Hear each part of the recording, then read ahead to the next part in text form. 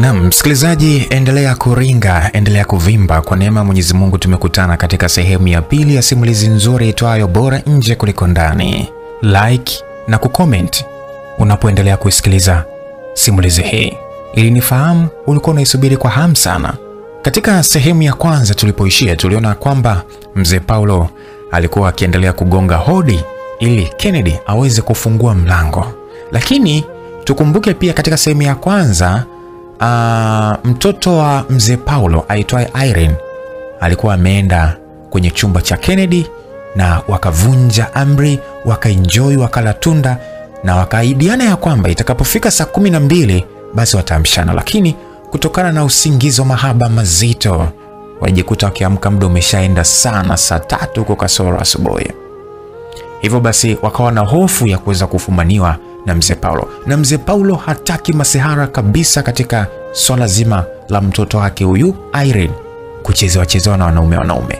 Na tayari mzee Paulo alikuwa ameshaanza kuweka uaminifu kwa Kennedy. Je, kukutwa humu ndani kipi kitakachomtokea Kennedy? Bado tuna mengi sana ya kufahamu katika sehemu ya pili ya simulizi itwayo Bora nje kuliko ndani. Mtunzi akiwa si mwingine bali ni Joda wa Kisana. Ninayekusimulia simulizi hii ni mimi rafiki yako kwa muda wote, Lucas Lumbas, kutoka hapa Simulizi Mixi. Basi mambo yalikuwa ni tete sana chumbani humo. Tunafanyaje? Kennedy alimuuliza Irene. Yaneta mwenyani hapa sifahamu, sijui. Mungu wangu tusaidie. Irene alikuwa kinungunika na kumuomba Mwenyezi Mungu awanusuru na hili janga. Yaani wamevunja amri moja wapo Mwenyezi Mungu, alafu eti wanamuomba Mungu huyu awasaidie. Ajabu kweli kweli. Simu ya mzee Paulo ilianza kuita, kisha akaipokea na kuanza kuzungumza. Halo mzee Chacha. Upande wa pili wa simu alijibu. Naam mzee Paulo, habari za asubuhi? Salama kabisa.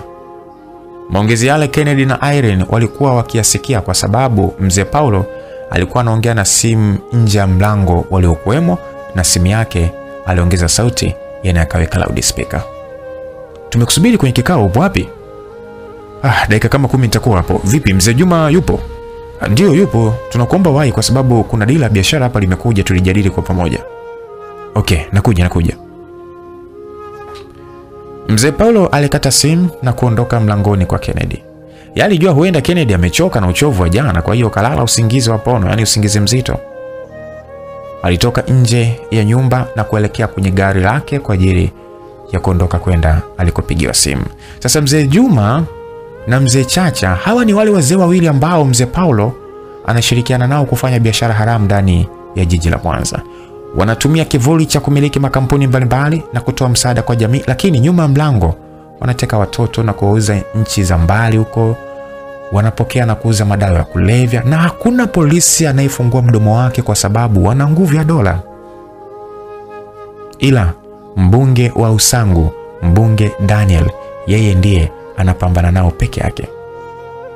Baada ya mzee Paulo kuondoka, hii ndio ikawa pona kwa Irene na Kennedy. Naomba utoke haraka kabla hajarudi, Kennedy alimwambia Irene huku akiwa bado ana uoga wa kukoswa fumanizi na mzee Paulo. Irene alichukua kila kilicho chake na kusogelea mlango ili afungue na kurudi chumbani kwake. Kabla hajaufungua, Kennedy alimuita Irene. Irene, umesahau simu yako? Wasiwasi umezidi Kennedy.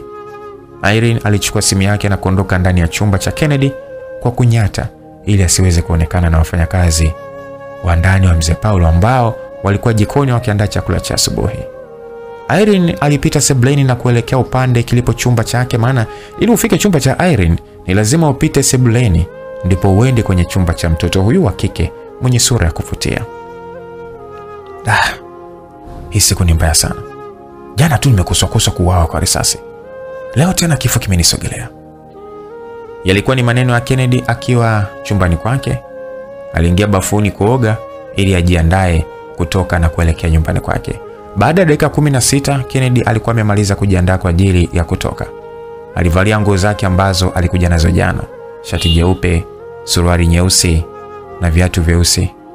Alikifunga chumba, fungua kazi yake juu ya meza iliyokuwa sebuleni, kisha akamtumia Irene message ikisema ya kwamba nimeacha funguo za chumba juu ya meza, utaziweka sehemu sahihi, mimi naondoka.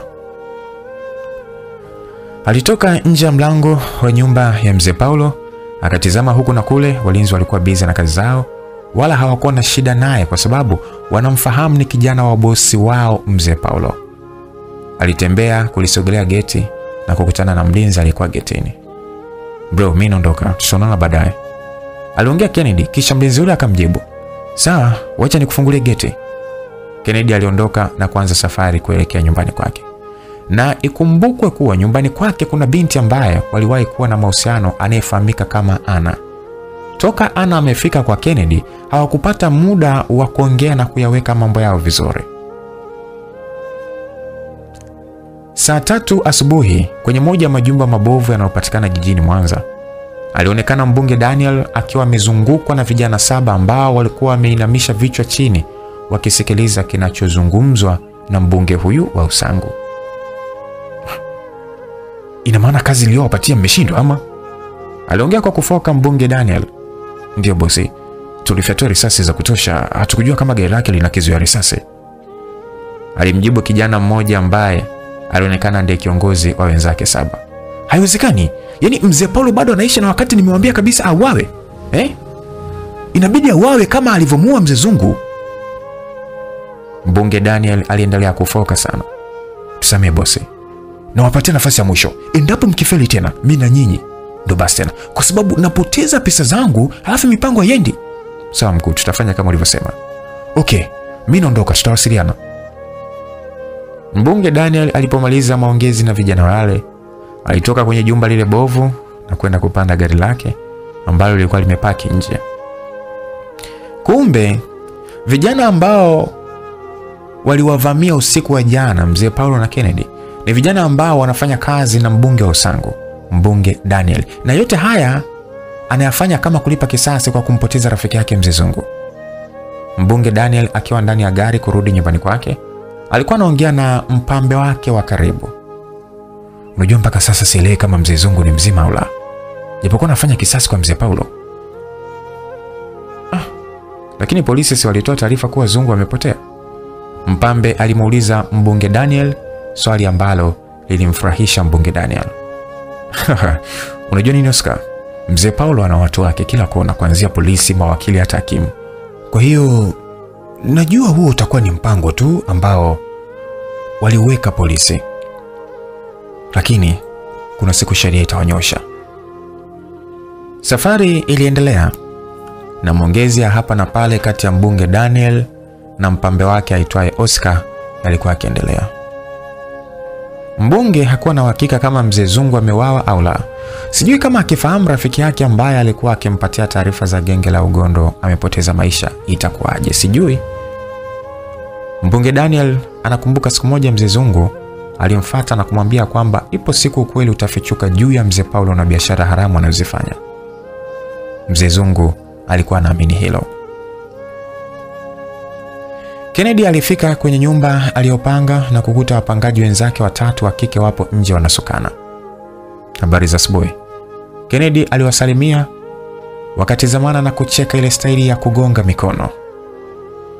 Sasa wale wadada 3 waliokuwa wamevalia vijora walicheka huku akimtizama Kennedy ambaye alikuwa amesimama kuatizama tu, huku akisema huyo mtu kapigwa limbwata la tanga. Sasa Kennedy hakuwa na namna zaidi ya kuingia ndani. Aliwazoea wanawake hawa kwa umbea wao, na walichokuwa wanamcheka ni kumruhusu Anna akae kwake, na wakati alimfumania na rafiki yake Omari tena ndani ya nyumba yake. Alipoingia ndani alistaajabu kwa alichokiona. Alimkuta Anna kajinamia na lia, machozi yakimtiririka. Kennedy alimsogelea na kumuuliza Anna, nini shida? Anna aliendelea kulia. Kennedy alikuwa na moyo wa huruma, ijapokuwa mwanamke huyu alimsaliti na kutoka kimapenzi na Omari. Na baada ya Omari kukimbia kesi na mkabili ya kuhusishwa kuteka wanafunzi wa Malomo, Anna airudi kwa Kennedy ili apate hifadhi, na siku ya leo zimetimia siku 3 toka amefika hapo. Anna, nini shida? Kennedy aliendelea kumuuliza Anna. Najisikia vibaya sana. Majirani wamenitukana, ni bora tu nikatoka niende kutafuta sehemu nyingine Kennedy, kuliko kuendelea kukaa hapa. Nikikuona unaibishwa na jirani zako kisa mimi. Ana alikuwa anajilaumu sana kurudi kwa Kennedy, kwa sababu jirani wanamsema hivyo anakoswa amani. Kwa hiyo jirani ndio wanasababisha ondoke hapa? Ndio Kennedy. Leo hii asubuhi wamenichamba sana hapa asubuhi kwa makosa niliyofanya. Wewe mwenyewe mashahidi. Umepita hapo umeona kabisa kilichotokea na maneno anayoongea. Ana alimwambia Kennedy, kisha Kennedy akamjibu, hayo tuliyataka wewe kwa kunisaliti. Tena una bahati kwa sababu kiumbe ulichobeba nimekionea tu huruma. Lakini Kennedy, Elsie ameshapita. Sawa, amepita. Ilo nadhani ni mwanaume gani ambaye anaweza kukana mwanamke ambaye alimsaliti na kwenda kwa mwanaume mwingine? Tena umerudi na ujauzito. Ana alinamisha kichwa baada ya maneno yale makali ya Kennedy. Nitakutafutia chumba cha kupanga. Kodi ya miezi 3 nitakulipia.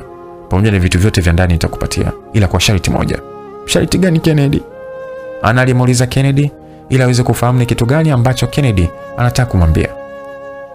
Usiwahi rudi tena hapa kwangu, kwa sababu nikikuona unaotonesha moyo wangu Ana. Kumbuka tuliwahi kuwa na mahusiano, ukayavunja. Na usikuyavunje Kennedy. Msema ujue tu siri iliyopo kwenye haya mambo. Siri? Siri gani? Tuyaacha hayo. Ana hakutaka kuendelea story ile. Lakini inaonekana kuna siri ambayo bado Kennedy haifahamu.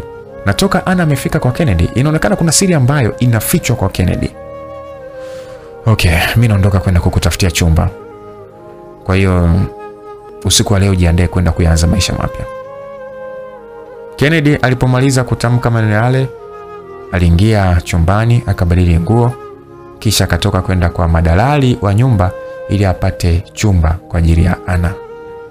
Kuhusu pesa kwake haikuwa tatizo, kwa sababu sasa hivi anafanya kazi na mzee Paulo na aliamini muda si mrefu atatangazwa kuwa CEO, yani mkuu wa kampuni za usafirishaji za Zungu Express.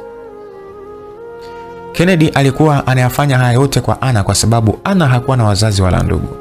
Amelelewa kwenye kituo cha kulelea watoto yatima. Endapo akimtelekeza binti huyu, ni wapi ataelekea? Pengine hata kama amemsaliti, yeye hakutaka kulipa baya kwa baya. Sasa saa 1 usiku, Kennedy na Ana walionekana wakiwa pamoja ndani ya chumba kimoja ambacho bila shaka ndicho alichomtafutia Kennedy. Kilikuwa ni chumba na sebule. Hapa ndo utakuwa unaishi, alisema Kennedy, kisha Ana akamjibu Kennedy huku akitoka na machozi ya furaha kutokana na Kennedy kutokumtelekeza binti huyu japokuwa waliachana. Asante sana Kennedy. Ana alitamani kumkumbatia Kennedy ili amshukuru, lakini haikuwezekana kwa sababu sasa sio wapenzi tena. Chumba alichompangishia Ana, yani chumba alichopangishiwa Ana kilikuwa na kitanda pamoja na sofa moja sebuleni. Na gharama za kodi kijana Kennedy alizilipa zote. Ana moyoni mwake alijisemea, nipate wapi tena mtu kama huyo? Unaweza fahamu ni wapi Omari alipo? Kennedy alimuuliza Ana swali ambalo Ana alikaa kwanza kimya kidogo kabla hajajibu. Kwa kweli sifahamu. Okay, sawa, mimi naondoka. Nikutakia maisha mema Ana. Kennedy alitoka nje kwa ajili ya kurudi kwake. Alivaa viatu alivyokuwa amevivua mlangoni, akaanza kutembea mwendo wa polepole kurudi kwake. Ana alikuwa akimtizama Kennedy anapoondoka. Hakuwa anaamini mema aliyotendewa na Kennedy ijapokuwa alimsaliti. Kuna siku Kennedy utajua ukweli.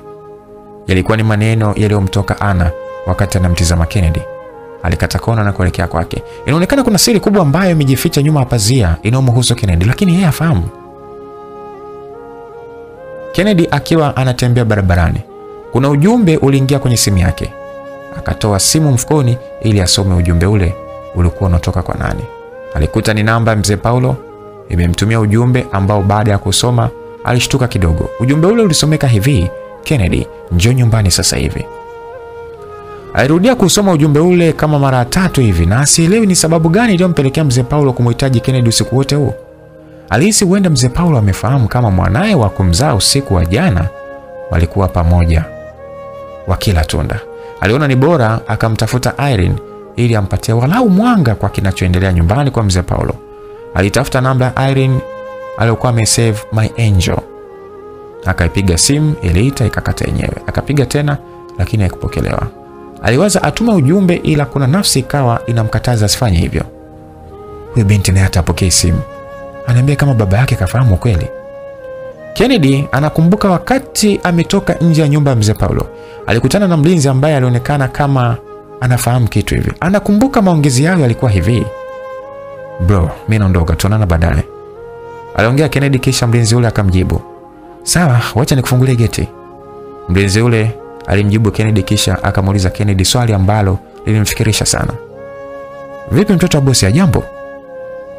Mlinzi aliongea huku akiwa na tabasamu, lakini Kennedy alipotezea na kuondoka zake kurudi nyumbani. Hii ni kumbukumbu ya Kennedy tu. Kwa hiyo Kennedy alihisi moja kwa moja huenda mlinzi yule amempatia taarifa mzee Paulo. Akapiga tena simu ya Irene. Simu iliita na kupokelewa, lakini sauti aliyosikia ilimshangaza sana. Alikuwa ni mzee Paulo kapokea simu ya Irene. "Hello." Alikata haraka baada ya kusikia sauti ya mzee Paulo. Moyo wa Kennedy ulimwenda mbio. Alihisi moja kwa moja mzee Paulo atakuwa amefahamu kama mtoto wake kipenzi amelala na Kennedy. Alivyokuwa anampenda, Kennedy alikiona kifo kipo mlangoni kinamchungulia. Sasa kuna kipi kimetokea?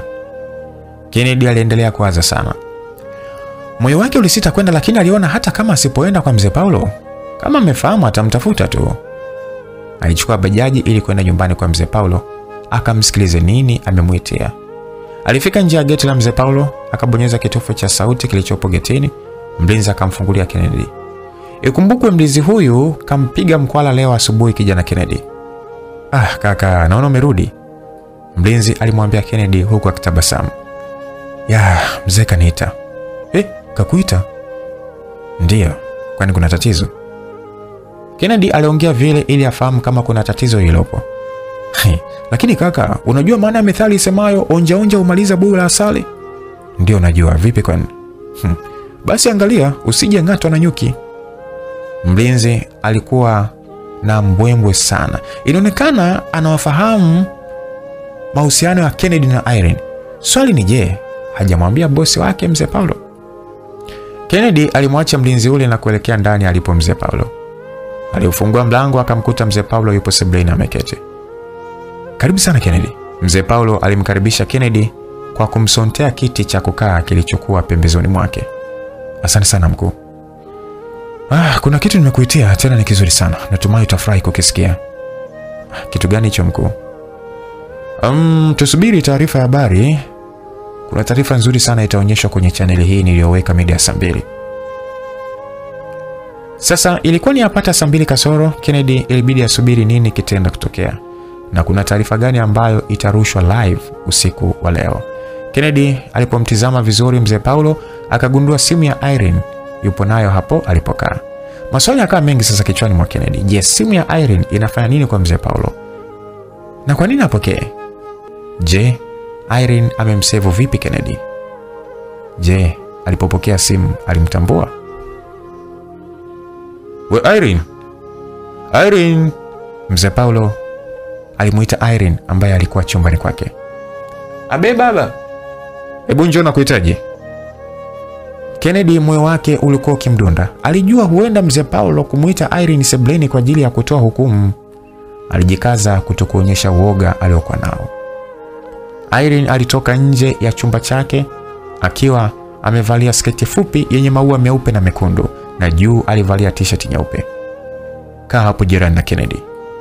Mzee Paulo alimwambia Irene aketi kwenye sofa ambalo Kennedy alikuwa ameketi. Jambo hili lilizidi kumzidishia wasiwasi na uoga Kennedy. Akajua hatimaye yametimia. Leo kwa furaha kubwa nilionayo tutapata chakula cha pamoja sisi sote watatu." Mzee Paulo aliwaambia Kennedy na Irene huku akitabasamu. Na baada ya muda mfupi kupita, wafanyakazi wawili wa kike walifika walipokaa mzee Paulo, Kennedy na Irene wakiwa wamebeba hotpot, na ndani ya hotpot kulikuwa kuna vyakula maalum. Chakula kilipakuliwa, ilikuwa ni nyama choma, wali, maharage, matunda na ndizi zilizopikwa. Walianza kupata chakula. Lakini Kennedy hakuwa na amani kabisa. Japokuwa chakula kilikuwa kitamu, lakini kwake kilikuwa ni kichachu. Saa 2 kamili usiku, Wakiwa wanapata chakula cha usiku, mzee Paulo, Kennedy na Irene, kuna taarifa irushwa kwenye moja ya chombo cha habari. Baada ya Kennedy kuiona taarifa hii, alionekana akitabasamu, mpaka Irene ambaye alikuwa karibu naye alishangaa. Taarifa ile ilisema ya kwamba mwili wa mmiliki wa kampuni za usafirishaji wa mizigo za Zungu Express, mzee Zungu Shija, amekutwa akiwa amejiua kwa risasi. Taarifa zile zilimfurahisha Kennedy na mzee Paulo, lakini Irene hakuwa anaelewa kinachoendelea. Yeye alibaki kushangaa tu. Mzee Paulo alinyanyuka na kwenda kumkumbatia Kennedy kwa furaha. Jembe langu jipya, kazi tumemaliza. Mzee Paulo alimwambia Kennedy. Baba, ni nani huyu? Irene alimuuliza baba yake mzee Paulo. Huyu mzee katusumbua sana mwanangu. Wala usijali kuhusu yeye. Usiwe na hofu kabisa kuhusu huyu mzee. Na furaha sana ise. Sawa baba, mimi nipo ndani, wache kidogo. Sawa mwanangu, haina shida. Irene alisimama na kurudi chumbani kwake ili awaache mzee Paulo na Kennedy wafanye mazungumzo yao, kwa sababu yeye hakuwa anaelewa kinachoendelea. Kesho asubuhi sana, mwanasheria wa mzee Zungu atafika mahakamani ili ukabidhiwe kampuni ya marehemu Zungu. Mzee Paulo alimwambia Kennedy. Siamini kama naenda kuwa mmiliki wa kampuni kubwa sasa. Usijali Kennedy. Kikubwa ufanye kazi na mimi. Usije kuwa nyoka kwangu. Na kesho hiyo tutaenda kiwandani kwenye genge letu la Ugondo ili uende kula kiapo cha kufanya kazi na sisi. Sawa mkuu. Mimi sina shaka kabisa na hilo. Okay. Tuendelee kufurahia ushindi tuliopata. Mzee Paulo na Kennedy walikula na kunywa kwa furaha. Hii ilikuwa ni sherehe kwao. Wote walikuwa wamesimama, mikononi mwao walibeba chupa za pombe. Lakini mkuu, ni akina nani waliotuvamia usiku wa jana? Maana nakumbuka ulisema endapo mwili wa mzee Zungu utapatikana basi aliyehusika na kutuvamia sio mzee Mapesa. Sasa atakuwa nani? Kennedy alimuuliza mzee Paulo ambaye alicheka. Akampiga begani Kennedy, kisha akaendelea kwa kusema, kijana, sasa hivi furahia ushindi. Kuhusu hilo jambo vijana wangu wananifanyia kazi. Nina vijana wengi sana. Ondoa wasiwasi kabisa. Sawa mkuu.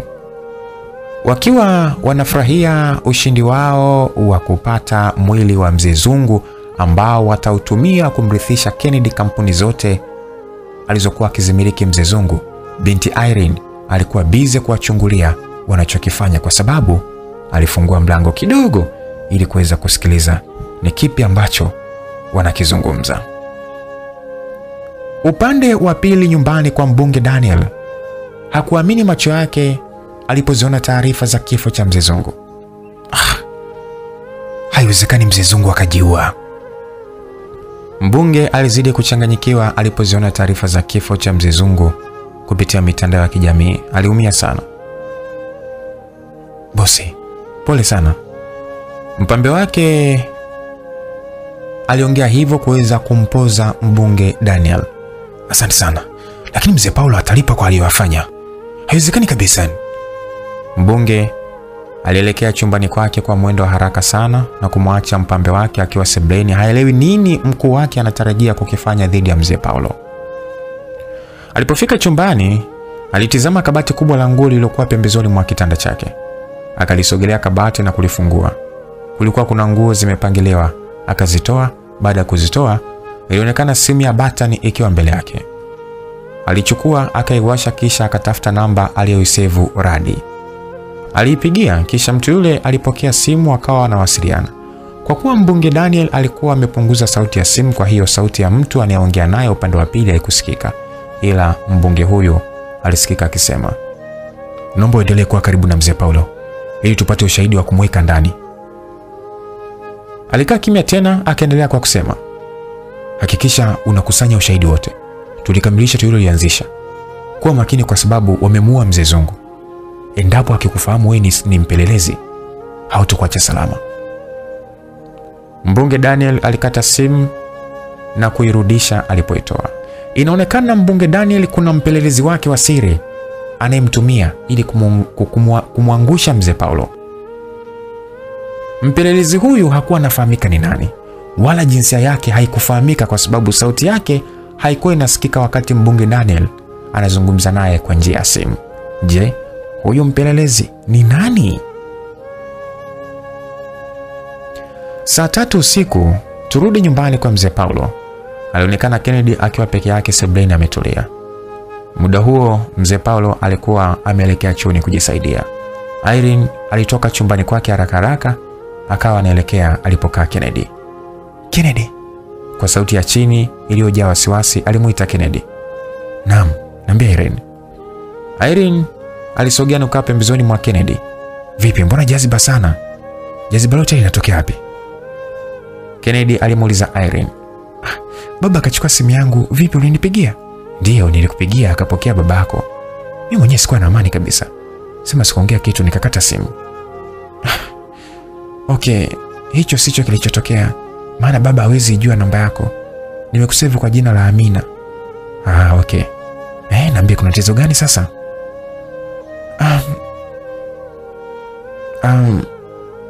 Jana usiku hatukutumia kinga. Si unakumbuka?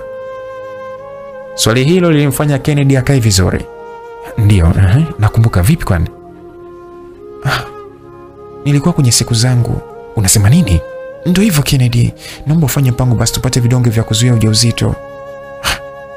Kwa nini tusiwache tu? No, hapana Kennedy. Baba akifahamu itakuwa tatizo kwangu na kwako pia. Mimi sipendi nione wewe na baba mkiingia kwenye ugomvi kisa mimi. Sawa Irene. Sasa vipi kuhusu simu yako? Atanipatia tu. Alikuwa anaitumia kuingia mtandaoni maana simu yake haikuwa na bando. Ila kwa sasa usinitafute mpaka nikutafute mimi. Irene aliondoka baada ya kusikia mlango wa chumba cha baba yake ukifunguliwa. Alikimbia haraka na kurudi chumbani kwake. Furaha aliyokuwa nayo Kennedy ilimuisha tena. Mawazo yakawa mengi. Endapo mzee Paulo akifahamu kinachoendelea kati yake yeye na Irene, sijui atamfanya nini. Usiku wa jana wameutumia kufurahia mwanzo wa penzi lao. Alafu leo anapatiwa taarifa kuwa Irene alikuwa kwenye siku za hatari. Mzee Paulo airudi mpaka sebuleni alipomwacha Kennedy. Kennedy, sasa hivi ni usiku. Nenda kapumzike, tutaonana kesho kwa ajili ya kiapo. Sawa mkuu. Kennedy alisimama na kufuata mlango atoke nje. Lakini kabla hajaufungua mlango, alisikia sauti ya mzee Paulo ikimuita. Kennedy. Kennedy aligeuka na kumtizama mzee Paulo. Kuwa makini, mimi ni mtu hatari sana. Kennedy alitamani kuuliza nini mzee Paulo anamaanisha. Lakini kabla hajaufungua mdomo wake ili aulize, mzee Paulo aliendelea kusema, okay, kuwa na amani kabisa. Usiku mwema. Mzee Paulo baada ya kuongea maneno yale airudi zake chumbani. Kennedy akaufungua mlango na kwenda zake. Njia nzima alikuwa akiwaza na kutafakari maneno ya mzee Paulo. Pote ya pote bwana, hata kama akifahamu. Alichukua bajaji na kuelekea nyumbani kwake. Akiwa ametulia chumbani, simu yake ilianza kuita na kukuta Ana anampigia. Huyu mwanamke ananitafuta nini mimi? Wakati nimwambia sinitafute tena. Aliacha simu ikaita mpaka ikakata yenyewe. Mjinga sana huyo. Kennedy alikuwa akilalamika kwa nini Ana anampigia simu na wakati alimwambia asimpigie tena. Jawabu la swali lake alilokuwa akiliwaza, aliona ni bora akamzuia mawasiliano Ana, yani amblacklist. Aliendelea na safari ya kurudi nyumbani kwake. Hakutaka kusikia chochote kutoka kwa Ana. Saa 5 usiku Kennedy alionekana akiufungua mlango wa chumba chake, akaingia na kwenda kulala kwa ajili ya kuisubiri siku inayofuata, siku ambayo anaamini ataenda kuwa boss, yani mmiliki wa kampuni za usafirishaji za Zungu Express. Siku iliyofuata saa 7 mchana, ndani ya kiwanda cha Ogondo walionekana mzee Paulo, Kennedy na wale wazee wawili wakisherehekea kumuondoa Zungu. Leo ni siku ya kula na kunywa, alisema mzee Paulo.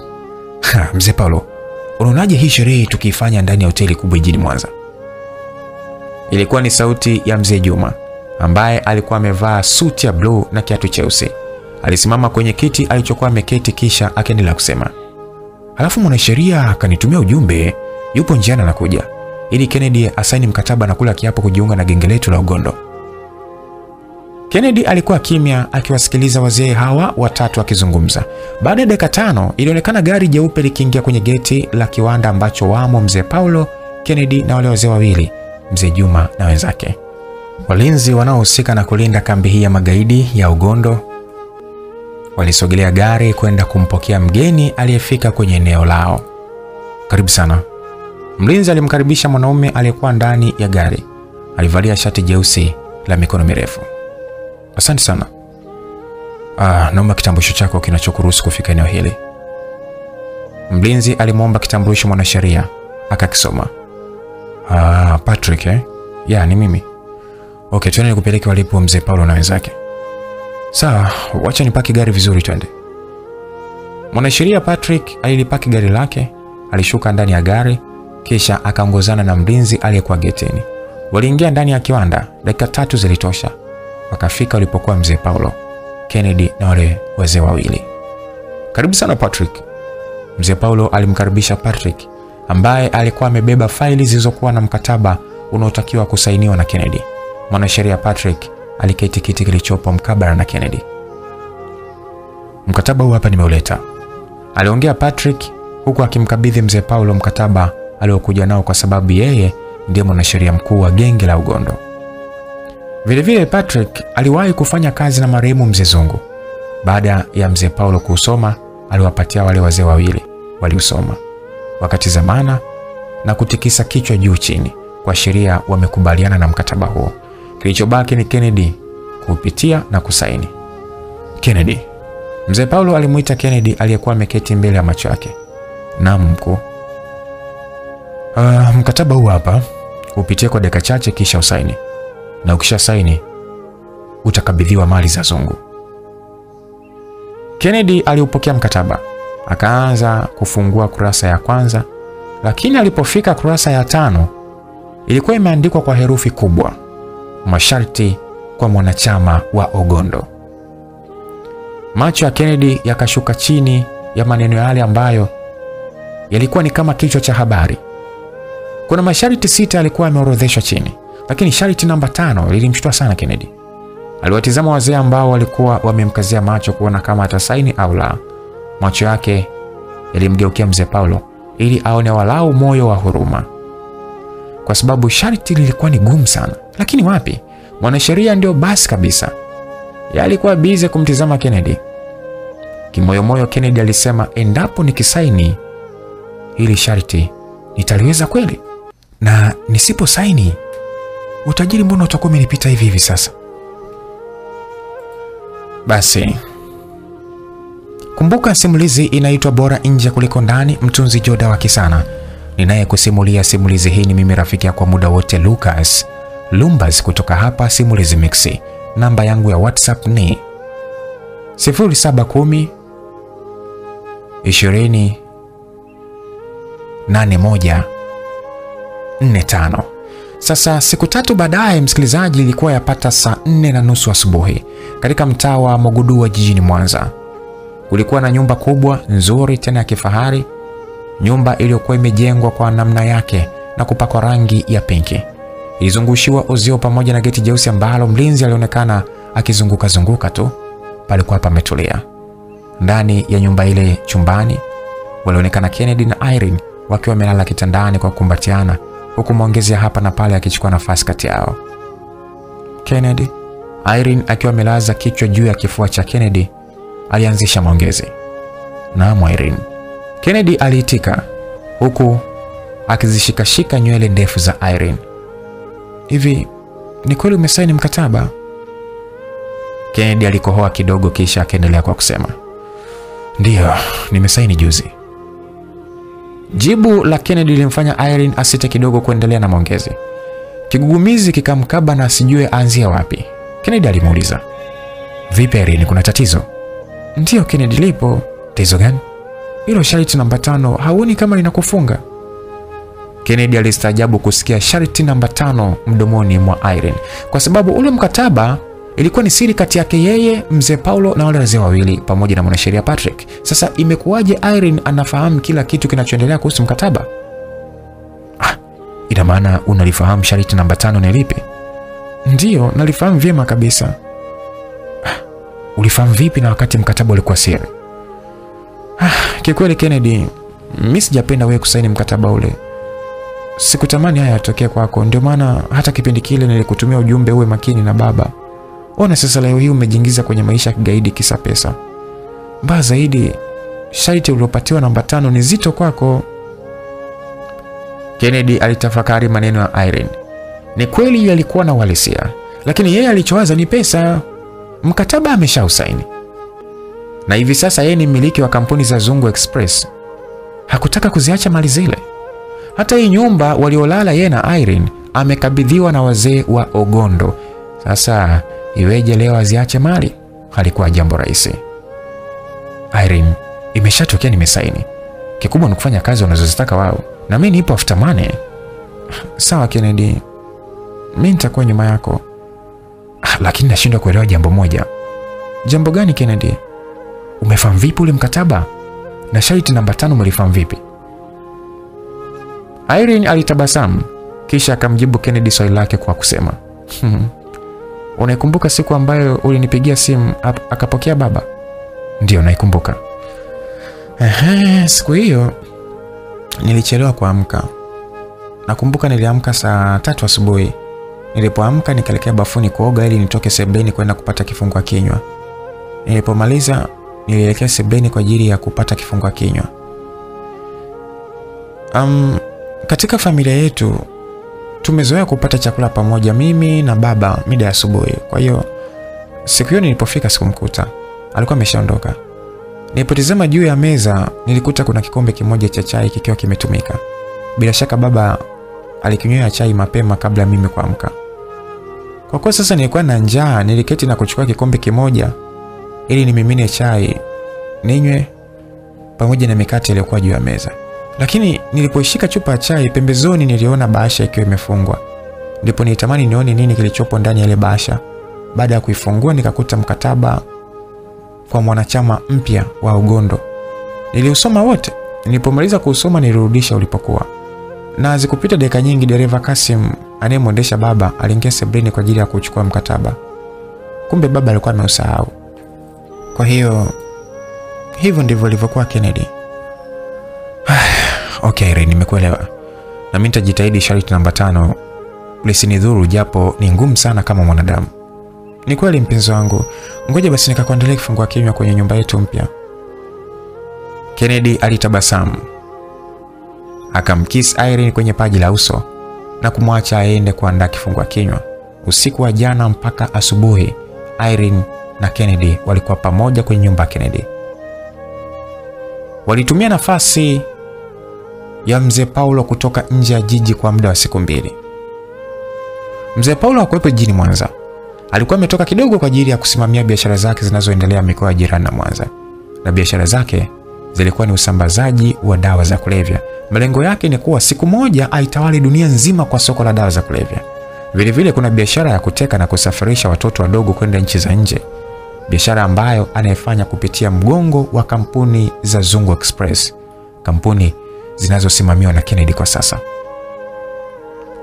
Saa 5 kamili asubuhi, pembezoni mwa barabara ya Rami jijini Mwanza, kulikuwa na gari jeupe ambalo namba za usajili katika gari zilikuwa zinafanana na gari la Patrick, mwanasheria wa genge la Ogondo. Ndani ya gari alionekana mzee Juma pamoja na Patrick. Mzee Juma ni miongoni mwa wamiliki wa genge la Ogondo. Ana hisa zake katika genge lile ambalo linamilikiwa na mzee Paulo ambaye ni kama mkuu, na wazee wale wawili akiwemo mzee Juma. Patrick akiwa upande wa dereva ameshika usukani alianza kwa kusema, "Mzee Juma, unajua nimeumia sana Kennedy ukabidhiwa kampuni iliyokuwa inamilikiwa na marehemu mzee Zungu." Mzee Juma akiwa amevalia suti kama kawaida yake alimgeukea Patrick na kumjibu, "Sio wewe tu Patrick. Kwanza mzee Paulo simpendi." Patrick aliendelea kwa kusema, siku hizi mzee Paulo hataki hata kutushirikisha mambo yake. Kila kitu anapanga wakiwa wawili tu yeye na Kennedy." Unajua nini Patrick? Mimi nilitegemea tukishamuua mzee Zungu kampuni itakuwa yako. Nashangaa kuna mbwa amekuja sije katokea wapi. Amechukua kampuni na wakati mipango yote tulipanga pamoja. Kennedy hakuwepo wakati tunapambana kumdondosha mzee Zungu bwana. Patrick akiwa na sura iliyojaa hasira alidaka maongezi ya Mzee Juma. Unajua juzi nilileta mkataba nikiwa na hasira sana. Mzee Juma alidaka maongezi kwa kusema, alafu nilijua Kennedy asingesaini mkataba kutokana na sharti namba 5. Sio wewe tu Mzee Juma. Ujue ile sharti mimi ndiye nilazimisha liwekwe. Mzee Paulo alikataa. Na lengo langu lilikuwa Kennedy akiusoma mkataba ashinde kusaini kampuni iwe chini yangu. Mzee Juma alishusha pumzi kama mwanariadha aliyefika mwisho wa mbio zake. Hapa inatakiwa tulete mpango ambao utaondosha Mzee Paulo na Kennedy.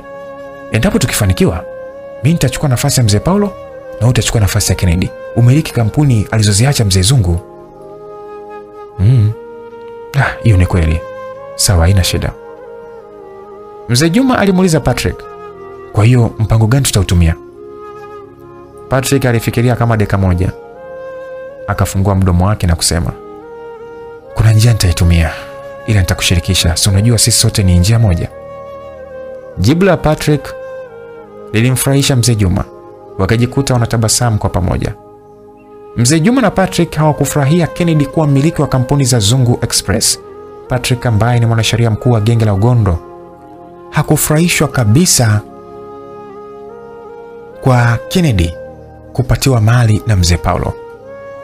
Akaamua kuweka sharti gumu ambalo endapo Kennedy atalisoma angelikataa kuwa mmiliki wa kampuni ya Zungu Express.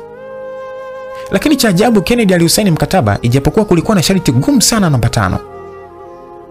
Sharti gani hilo msikilizaji? Tuendelee kufahamu mengi zaidi katika sehemu hii ya pili ya simulizi nzuri iitwayo Bora Nje Kuliko Ndani. Ninayekusimulia ni mimi rafiki yako Lucas Lumbasi kutoka hapa Simulizi Mix. Walipanga mipango ya kuondosha Mzee Paulo na Kennedy ili wawe wamiliki.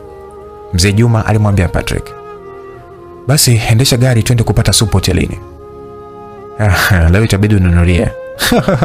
Usijali Patrick, twende ukale na kunywa biri juu yangu. Patrick aliliwasha gari lake, akazungusha usukani huko na kule, tairi za gari zikaanza kuzunguka. Safari ya Mzee Juma na Patrick kuelekea hotelini ikaanza. Irene akiwa jikoni anaandaa kifungua kinywa. Upande wa pili kwa Kennedy, aliamka kitandani na kuisogelea dressing table. Juu ya meza ile kulikuwa na simu ya Irene. Ngoja niangalie ni saa ngapi maana nimelala sana leo yani. Sijui kwa kwani nyumba mpya. Yalikuwa ni maneno ya Kennedy huku akishika simu ya Irene aina ya iPhone. Akaibonyeza button inayotumika kuwashia simu ili angalie muda. Cha ajabu, baada ya kuiwasha simu alikuta wallpaper, yani picha iliyopo juu ya kioo cha simu. Ilikuwa ni picha ya mwanamke ambaye makadirio ya umri wake ni 39. Hakuwa mzee sana. Huyu mwanamke kuna sehemu kama nishawahi kumuona ila sikumbuki ni wapi. Kennedy alikuwa anaongea peke yake chumbani. Asijue huyo mwanamke kwenye kioo cha simu ya Irene amewahi kumuona wapi. Akiwa na tafakari, mlango wa chumba alichopo ulifunguliwa. Na aliyeingia ni Irene. Alimkuta Kennedy ameshika simu yake anaitazama. Vipi Kennedy, kuna tatizo? Kennedy alimgeukia Irene ambaye alikuwa bado amesimama mlangoni. Hakuna tatizo Irene. Nilikuwa naangalia muda kwenye simu yako, nikakutana na picha nzuri umesave. Usijali, huyu ni mama yangu Kennedy. Mama yako? Ndiyo, ni mama yangu. Sikuwahi kukuambia kwa sababu ni story ndefu sana, ila kuna siku nitakueleza. Okay Irene. Kennedy hakutaka kumwambia Irene kama kuna sehemu alishawahi kuiona sura ya mwanamke huyo, ila hakumbuki alimuona wapi na ilikuwa lini. Karibu chakula, nimeshamaliza kupika mpenzi. Asante, naomba basi kwanza nikaoge kama dakika 5 hivi afu nakuja. Au nije nikogeshe? Acha masiara yako bwana. Kennedy alielekea bafuni kwa ajili ya kwenda kuoga. Ila kichwani mwake alikuwa anawaza ni wapi ameshamuona mwanamke huyu. Akiwa bafuni anaoga, kumbukumbu zake zikamrudi. Ni sehemu gani alimuona mwanamke huyo? No. Inawezekana vipi picha alionayo Irene ni picha inayofanana aliyokuwa nayo Ana? Kennedy alishtuka baada ya kukumbuka tukio moja miaka 2 iliyopita. kipindi ambacho yeye na Ana walikuwa wapenzi. Nitakuwa nimefanya kosa sana msikilizaji nisipokurudisha miaka 2 iliyopita kuweza kufahamu kipi kilichotokea. Ni kwamba siku moja asubuhi Kennedy alipotoka kazini kwake, alimkuta Ana akiwa analia na mkononi ameshika picha. Ana, kuna tatizo gani? Kennedy alimuuliza Ana ambaye machozi alikuwa anamtoka kama mtoto. Nimemkumbuka mama. Kennedy alimsogelea Ana na kuanza kumbembeleza. Pole sana Ana. Asante Kennedy. Unajua ni kama baba na mama kwangu. Nimeishi na kulelewa kwenye kituo cha watoto yatima, sikubahatika kumuona mama wala baba. Hii picha ulitoa wapi? Nilipatiwa na mama Joseph. Mama Joseph ndo nani? Ni mama aliyekuwa anatulea na kutuhudumia kwenye kituo cha kulelea watoto yatima. Alinipatia nilipofikisha umri wa miaka 6, akaniambia wewe ndio mama yangu. Sasa ilikuwaje ukafika kwenye hicho kituo cha kulelea watoto yatima? Nilimuuliza kuhusu historia ya maisha yangu, akaniambia mama yangu alinitelekeza kwenye geti la kituo cha kulelea watoto yatima cha Ichuka nikiwa na mwaka mmoja. Wakati wakiwa nafanya usafi mida ya saa 11 asubuhi, ndipo aliponiona akanichukua. Mama aliniacha nikiwa na begi. Walipolikagua ndipo walikuta picha ya mama, pesa pamoja na ujumbe. Samani Ana, naweza fahamu ulikuwa na ujumbe gani? Ujumbe ulikuwa unaomba wanilee na wasijaribu kumtafuta mama. Vile ujumbe ule uliomba wazitumie pesa zilizopo kwenye begi kama malipo ya kunilea na kutunza siri. Kennedy hakuwa anafahamu historia ya maisha ya Ana, na ndio maana Kennedy alimpenda sana Ana. Ni kwa sababu Ana hakuwa na wazazi. Amelelewa katika kituo cha watoto yatima na wenye mahitaji maalum. Basi msikilizaji, tuendelee sasa. Baada ya kumbukumbu ile kwa Kennedy, alishangaa sana. Kuna mahusiano gani kati ya Ana na Irene? Maana wote wana picha ya mwanamke wanayemuita mama yao. Na kama Ana ana mahusiano ya karibu na Irene, ina maana baba yake ni mzee Paulo. Jambo hili lizidi kumchanganya Kennedy. Nitamuuliza Irene ili nipate kufahamu juu ya maisha yake yaliyopita. Lakini nitaanzia wapi? Akiwa kwenye msongo wa mawazo, Irene airudi tena chumbani maana Kennedy amechelewa na aliahidi ndani ya dakika 3 atakuwa amemaliza kuoga ili wapate kifungua kinywa. Kennedy mpenzi, unafanya nini muda wote bafuni? Nakuja. Kennedy alifungulia bomba la maji, akawa anashuka kama mvua, akajifuta na kutoka nje kwa ajili ya kwenda kupata kifungua kinywa kilichoandaliwa na binti Irene. Sasa Kennedy alipomaliza kuoga, alivaa nguo, akavalia t-shirt nyeupe na kaptula nyeusi, akachukua simu yake na kutoka chumbani ili aelekee sebuleni kwa ajili ya kupata chakula. Alifika sebuleni akamkuta Irene yupo anamsubiri. Meza ilijaa masapta. Alitabasamu kisha akaelekea alipokaa Irene. Nono, umeniandalia mumeo mtarajiwa chakula kizuri sana. Bila shaka ni kitamu sana hata kabla sijakitia mdomoni.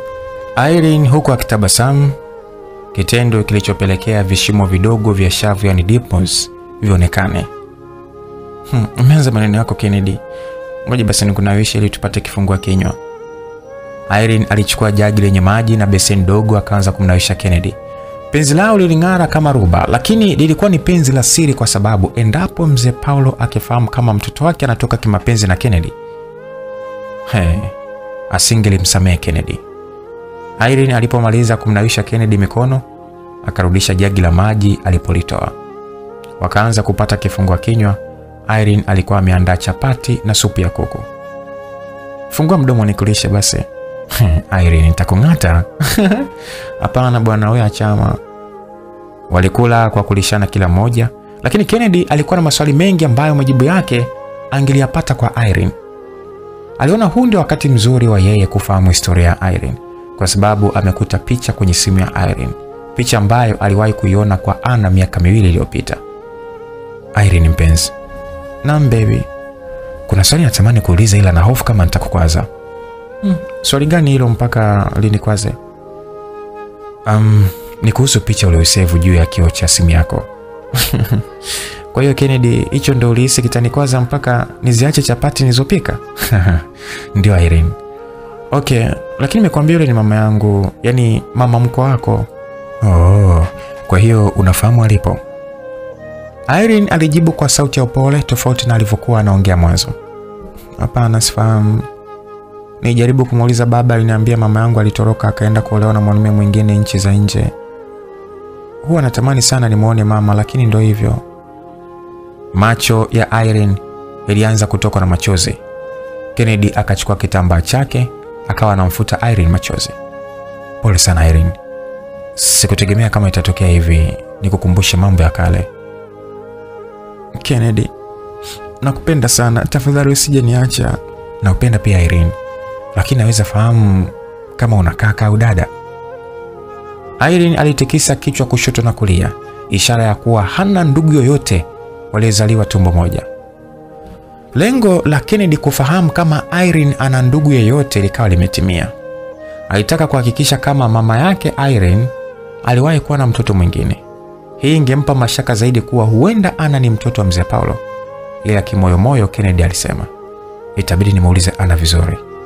Inawezekana vipi picha hii wawe nayo watu wawili tofauti? Tena wenye maisha tofauti kabisa. Mmoja amelelewa kwenye familia ya kitajiri na mwingine kwenye kituo cha watoto yatima. Irene alinyanyuka na kuondoa vyombo walivyokuwa wanavitumia, akavipeleka jikoni, kisha akarudi sebuleni alipomwacha Kennedy. Simu ya Kennedy iliyokuwa mfukoni ilianza kuita. Akaitoa ili aone nani anempigia. Mbona upokee? Nani huyo? Irene alimuuliza Kennedy baada ya kuona mshtuka na kushindwa kuipokea simu baada ya kuona ni nani anayepiga simu. Ni baba yako. Baba? Irene alishtuka baada ya kusikia ni baba yake anampigia Kennedy, maana ametoka nyumbani jana usiku akijua baba yake hayupo. Sasa itakuwaje kama mzee Paulo amerudi bila taarifa? Ndio. Anataka nini sasa? Siwezi kufahamu anataka nini, au atakuwa amerudi kutoka alipokuwa ameenda nje ya mji. Walitazamana kwa hofu, kila mmoja alikuwa na mawazo yake. Waliwaza kama mzee Paulo atakuwa amerudi nyumbani na kutokumkuta Irene nyumbani, lazima atawaza sana, na hii ni kutokana na upendo alionao kwa binti yake. Kennedy alimuuliza Irene, vipi jana kwanza ulitokaje? Mlinzi wa geti anafahamu kwa sababu kuna siku nikutana naye akawa ananipa vitisho kana kwamba anafahamu uhusiano wetu. Mimi niruka ukuta. Kwa hiyo hakuna anayefahamu? Ndio, hakuna anayefahamu. Sasa utarudi vipi? Maana sasa hivi ni mchana. Itawezekana vipi kuruka geti mchana? Tapita getini. Getini? Ndio Kennedy. Kwa nini unashtuka? Yule mlinzi mbea sana. Hata kuuliza kitu kweli? Kuhusu yule wala usijali. Nitampa pesa, maana ndio dhaifu wake. Anapenda sana hela yule. Okay, hapo sawa Irene. Pokea sasa simu, maana inaita afu hata mwenyewe upokee. Irene alimshauri Kennedy apokee simu ili wamsikilize mzee Paulo ana shida gani, kwa sababu wao wanafahamu yupo nje ya mji kwa muda wa siku 2. Kennedy alipokea simu na kuiweka sikioni. Alo mzee Paulo. Upande wa pili kwa mzee Juma na Patrick walikuwa hotelini wamezunguka meza ya chakula. Kila mmoja alikuwa anakishambulia chakula kilichopo mbele yake. Patrick akiwa ameshika paja la kuku alianza kwa kusema, mzee Juma. Naam Patrick. Mzee Juma alikunywa juice iliyokuwa mkono wake wa kushoto. Nimepata mpango ambao endapo tutautumia vyema tutaweza kumdondosha Kennedy, na tukimshamdondosha tu Kennedy kazi itabaki kwa mzee Paulo. Mpango gani huo Patrick? Mwezi ujao kuna mzigo wa Mr. Corin Brown utaingia kutoka China. Ndio unafahamu. Sasa mpango wako hapo ni upi? Sasa inatakiwa tumpunguzie Kennedy uaminifu kwa mzee Paulo. Inatakiwa mzigo usifike, au ukifika ukamatwe na polisi. Mzee Juma alikaa kimya kidogo kisha akamjibu Patrick aliyekuwa na tabasamu kuonesha mpango wake aliopanga ni mzuri. Lakini mzee Juma aliukataa mpango huo. Hapana. Hata kama tukiwapa taarifa polisi, mzee Paulo atachukua mzigo kiulaini sana. Kwa sababu ndani ya jeshi la polisi kuna watu wake. Hapo kilichopo ni kumchafua tu. Kwa sababu watu wanafahamu kama mzee Paulo ni mtu mwema. Na anayefanya yote haya kwa ajili ya ni kama anafanya haya yote kwa ajili ya uchaguzi tu unaokuja. Lengo la mzee Paulo ni kuwa mbunge wa Usangu jimbo linaloongozwa na mbunge Ndani kwa sasa. Oh, hapo nimekuelewa mzee Juma. Kumbe ndo maana alimuoa mzee Zungu, kwa sababu mzee Zungu alikuwa anashirikiana na mbunge Daniel. Kwa hiyo aliogopa taarifa zake zisije sambaa kwenye mitandao ya kijamii. Ndio hivyo Patrick. Kwa hiyo tafuta mpango ambao utamchafua mzee Paulo. Ijapokuwa ni ngumu, maana tukisema tuvujishe taarifa za madawa ya kulevya na usafirishaji wa watoto wadogo kwenda kuwauza China na Marekani, kesi itamwangukia Kennedy. Mzee Paulo ataikwepa kwa sababu kampuni ya Zungu Express ndio inahusika na usafirishaji wa biashara hizo haramu. Na kampuni hiyo anayemiliki kwa sasa ni Kennedy. Kwa hiyo mzee Juma, tunafanya nini hapo? Kuna mpango ambao nimeupata. Ila nakuomba unitafutie mwandishi wa habari ambaye anajiamini. Mzee Juma, kwa bongo hii nani ataweza kujiamini na kuzirusha taarifa kama hizi? Maana mzee Paulo ana nguvu sana. Wengi wanamuogopa. Bwana wewe tafuta hata vyombo vya habari vya nchi jirani. Okay, nitalifanyia kazi hilo. Mzee Juma na Patrick walipanga kumchafua mzee Paulo. Lengo lao apunguze uaminifu kwa Kennedy. Wanataka wachonganishe Kennedy na mzee Paulo ili wao wazishike nafasi walizokuwa nazo mzee Paulo na Kennedy. Waliendelea kupata chakula na baada ya kumaliza mzee Juma alilipa bili yote kama walivyokuwa wamepeana ahadi ndani ya gari. Wakaondoka hotelini na kuendelea na majukumu yao. Walipotoka hotelini, kwenye meza waliokuwa wamekaa mzee Juma na Patrick, alionekana mhudumu wa kike ambaye alivalia mavazi ya kazi. Alivalia shati jeupe na sketi fupi ya blue. Mhudumu huyu alipofika kwenye meza ambayo walikuwa wakitumia mzee Juma na Patrick muda si mrefu, aliingiza mkono wake chini ya meza, akawa na papasa. Kuna kitu alikishika, akatabasamu na kusema, "Deal done." Yaani kazi imeisha. Kuna kifaa cheusi alikitoa. Kifaa hiki hutumika kunasa sauti. Kumbe maongezi ya mzee Juma na Patrick yote yalirekodiwa. Mhudumu alipokichukua akaondoka na kuelekea jikoni. Alichukua simu yake, akatafuta namba aliyosave ghost, ikiwa na maana ya mzuka. Akatuma ujumbe uliokuwa unasema, "Nimefanya kama ulivyosema. Nimewarekodi na wameshaondoka tayari." Ujumbe ulifika kwa mhusika na yeye akajibu, "Utaniletea kifaa hicho tulipokutana juzi." Mhudumu alitoka jikoni, akaelekea kwenye chumba cha kubadilisha nguo, akazivua nguo za kazi, akatoka. Alipokuwa anatoka alikutana mhudumu wenzake. Cha usiku. Kwa nini mapema sana leo? Yaani kichwa kinaniuma sana. Pole, nenda kapime, ila usisahau kupima ujauzito. Umeshaanza masiara yako.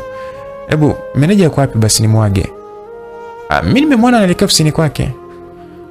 Okay poa, kazi njema. Cha usiku ambaye amewarekodi mzee Juma na Patrick wakiwa wanapanga mipango yao ya kumchafua mzee Paulo na Kennedy. Aliondoka na kuelekea chumba cha meneja wake ili kwenda kumwaga, akidai kichwa kinamuuma. Kumbe alikuwa anaenda kukutana na mtu aliyempatia kazi ya kuweka kifaa maalum kinachonasa sauti chini ya meza waliokuwa wamekaa mzee Juma na Patrick.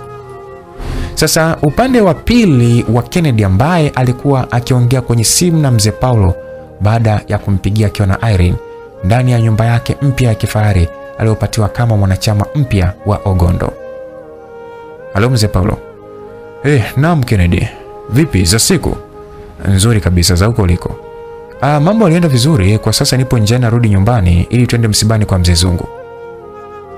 Maneno ya mzee Paulo yaliwafanya Kennedy na Irene watizamane kwa mshangao, kwa sababu mzee Paulo alikuwa anarudi siku inayofuata. Cha ajabu, ameondoka jana, alafu leo anarudi. Tena yupo njiani. Kennedy alimuuliza mzee Paulo, "Mazishi ni muda gani?"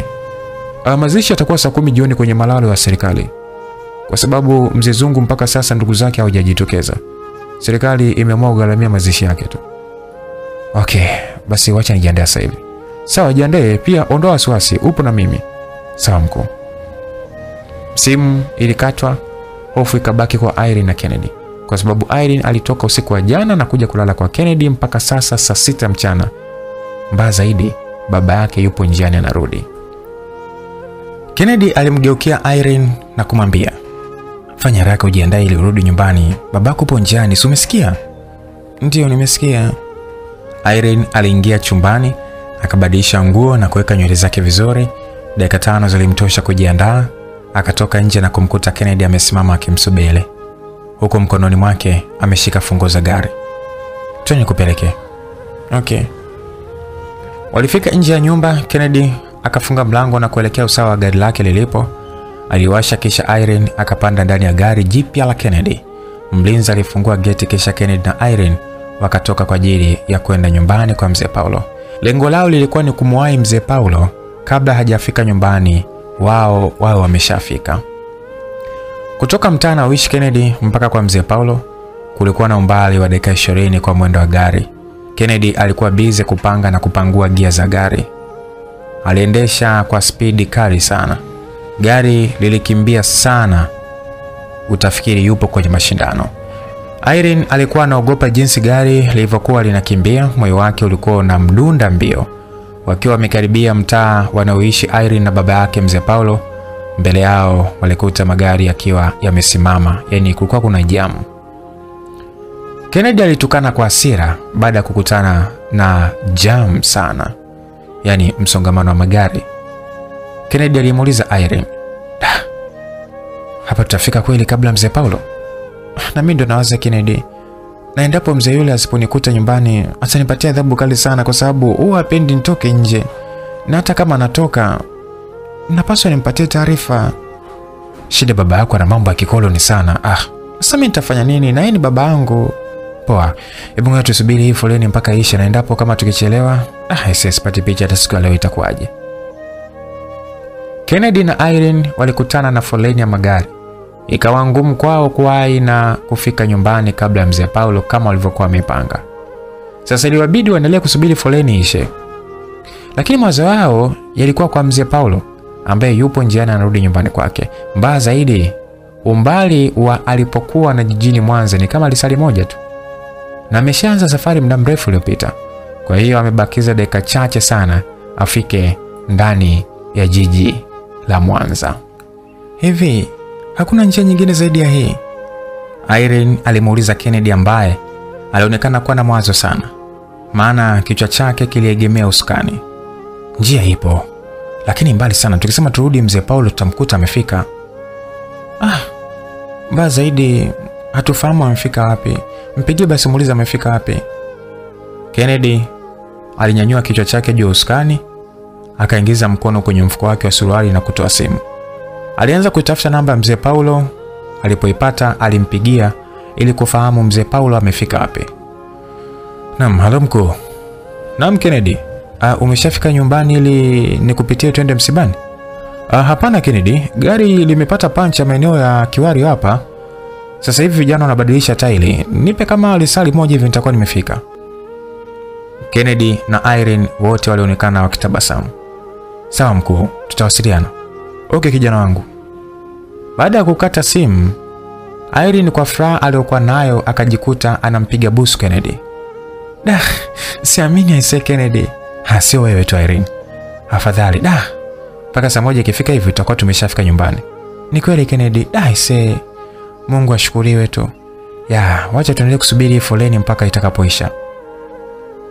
Kennedy na Irene waliendelea kusubiri foleni iishe ndipo na wao waendelee na safari. Kupata pancha kwa tairi moja la gari ya mzee Paulo, hiyo ndio ilikuwa pona yao. La sivyo siku ya leo siri ingefahamika ama kushtukiwa kwa menendo ya Irene. Dakika 7 zilizopita magari yaliokuwa mbele yao yakaanza kuondoka na wao wakaliwasha gari kwa ajili ya kuendelea na safari. Njia nzima walikuwa na furaha kwa sababu mzee Paulo bado hajafika nyumbani. Hivyo itakuwa vepesi kwa binti Irene kurudi nyumbani kwao. Baada ya muda mfupi gari la Kennedy lilionekana mtaa anaoishi mzee Paulo. Gari lilisimama mbali kidogo na nyumba ya mzee Paulo. Hawakutaka kwenda wote ili kuepusha maneno ya watu, akiwemo mlinzi wa geti la mzee Paulo, maana ni mbea sana.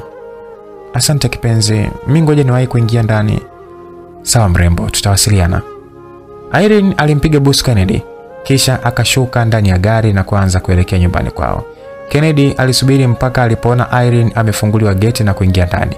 Aliwasha gari lake na kurudi kwake kwa ajili ya kujiandaa na mazishi ya aliyekuwa bosi wake mzee Zungu. Baada ya Irene kuingia ndani, alikutana na mlinzi wa geti. "Mrembo ndo unarudi? Kausha basi na wewe naye." "Nikaushe nini? Wakati unaruka kwenda kwa mwanaume, unaniacha mwanaume ndani ya nyumba. Ulikuwa unafikiriaje? Wewe naye umeshaanza sasa. Yani wewe. Mlinzi anayefahamika kwa jina la Kondoko alimsogelea Irene karibu, huku mkononi akiwa ameshika rungu yake ya ulinzi. Hivi unahisi usiku wa jana sikukuona ulipokuwa unaruka ukuta? Sema nilikausha tu. Ila kwa makini. Siku baba yako akifahamu, utaniweka matatani. Irene hakutegemea kusikia maneno hayo kutoka kwa mlinzi Kondoko. Alistaajabu sana. Yeye alijua huenda hakuna mtu aliyemuona usiku wa jana akiwa anaruka.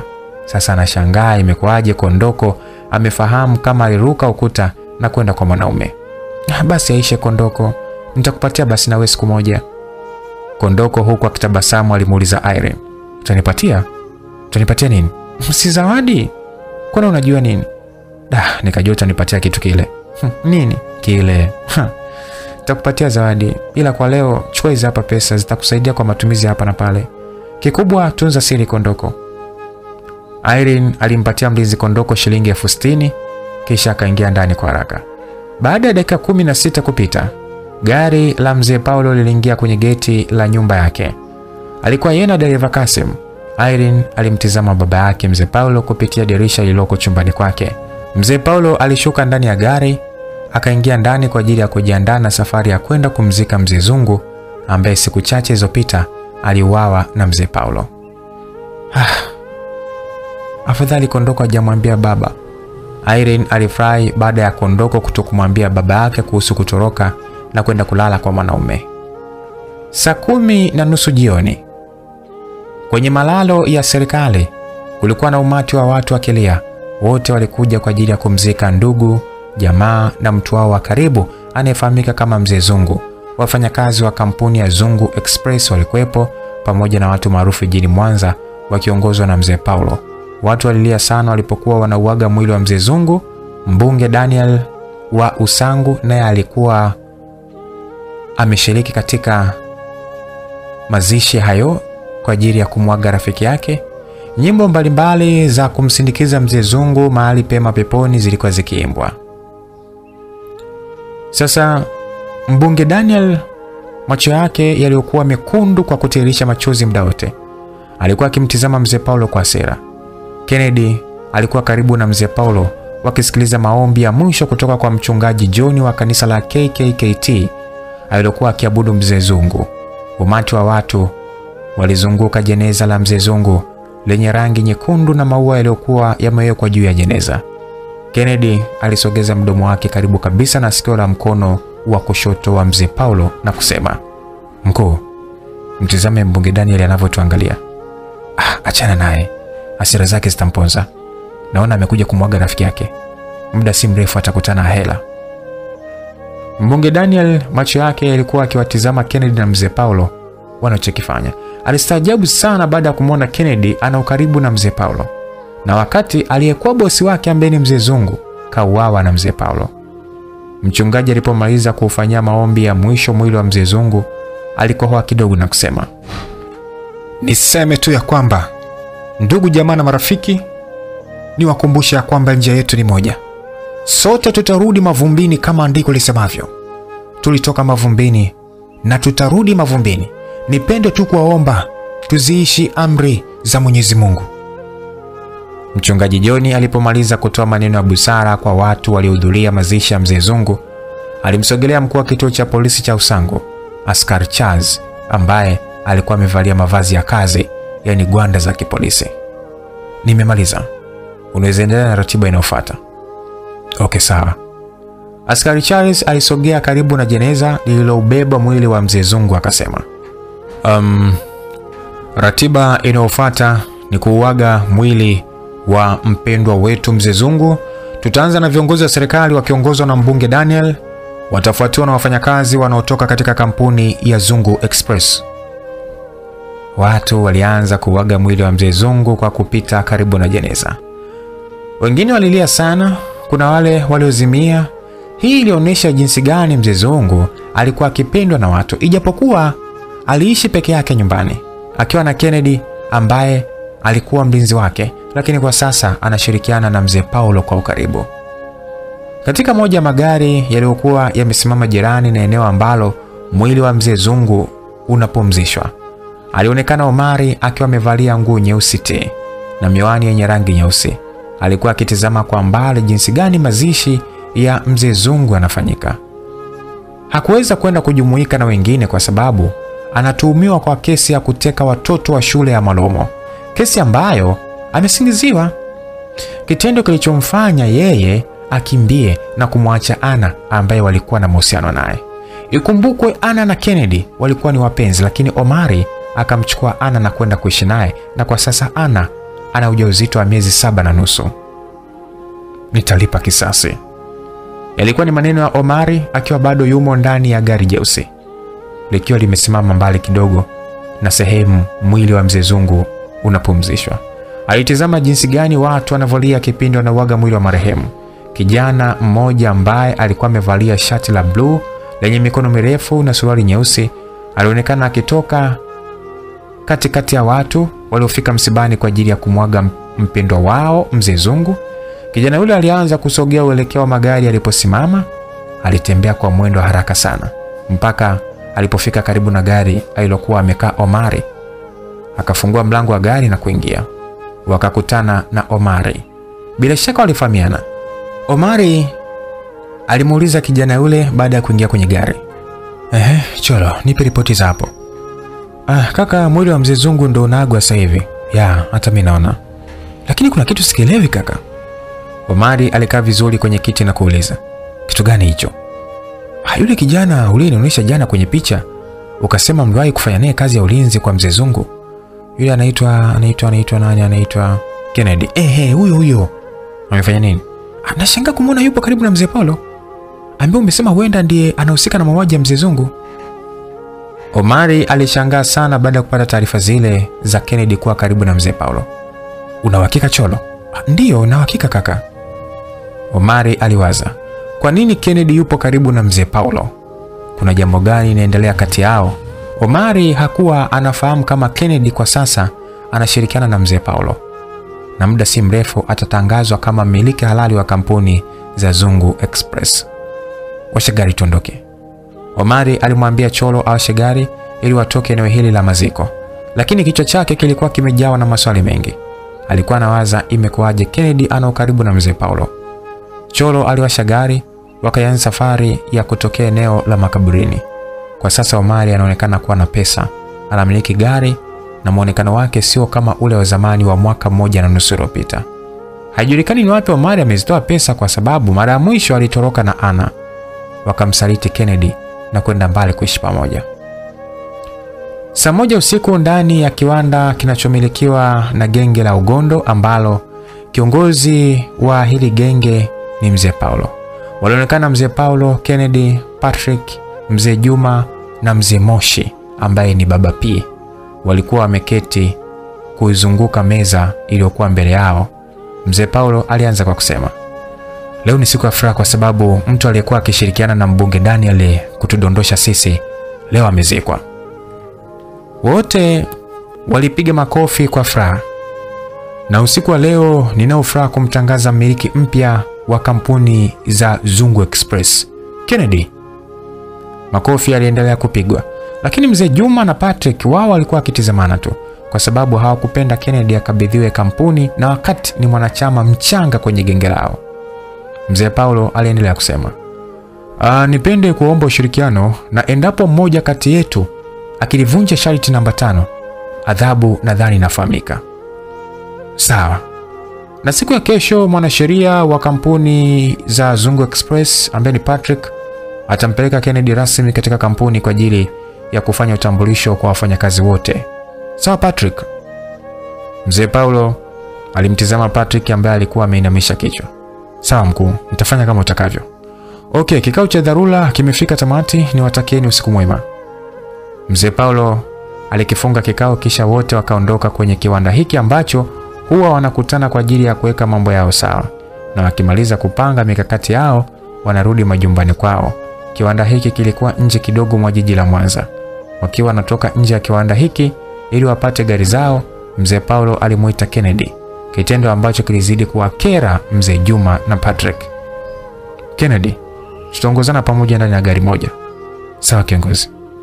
Mzee Juma na Patrick waliwatizama mzee Paulo na Kennedy ambao walipanda gari moja na kuondoka eneo la viwandani na kuwaacha mzee Juma na Patrick. Unashanga nini Patrick? Panda gari twende. Mzee Juma alimshika bega Patrick ambaye alikuwa bado anatizama gari walilopanda mzee Paulo na Kennedy likiishia kwenye giza. Yaani kesho nikamtambulisha Kennedy kwa wafanyakazi wa kampuni za zungu. Patrick aliendelea kulalamika kwa kitendo cha mzee Paulo kumpa maagizo ya kwenda kumtambulisha Kennedy kwa wafanyakazi wa Zungu Express. Wivu ulimjaa Patrick, maana alitegemea endapo mzee Zungu atapoteza maisha, yeye ambaye ndiye mwanasheria mkuu wa kampuni za Zungu Express atakabidhiwa mali na mzee Paulo. Cha ajabu, mzee Paulo ametokea kumwamini sana Kennedy na kumpatia kampuni ya Zungu Express. Mida ya saa 3 usiku cha usiku, mhudumu wa hoteli wanaopenda kupata chakula mzee Juma na Patrick alionekana akiingia kwenye chumba kimoja hapo, chumba kinachopatikana mitaa ya Uswahilini.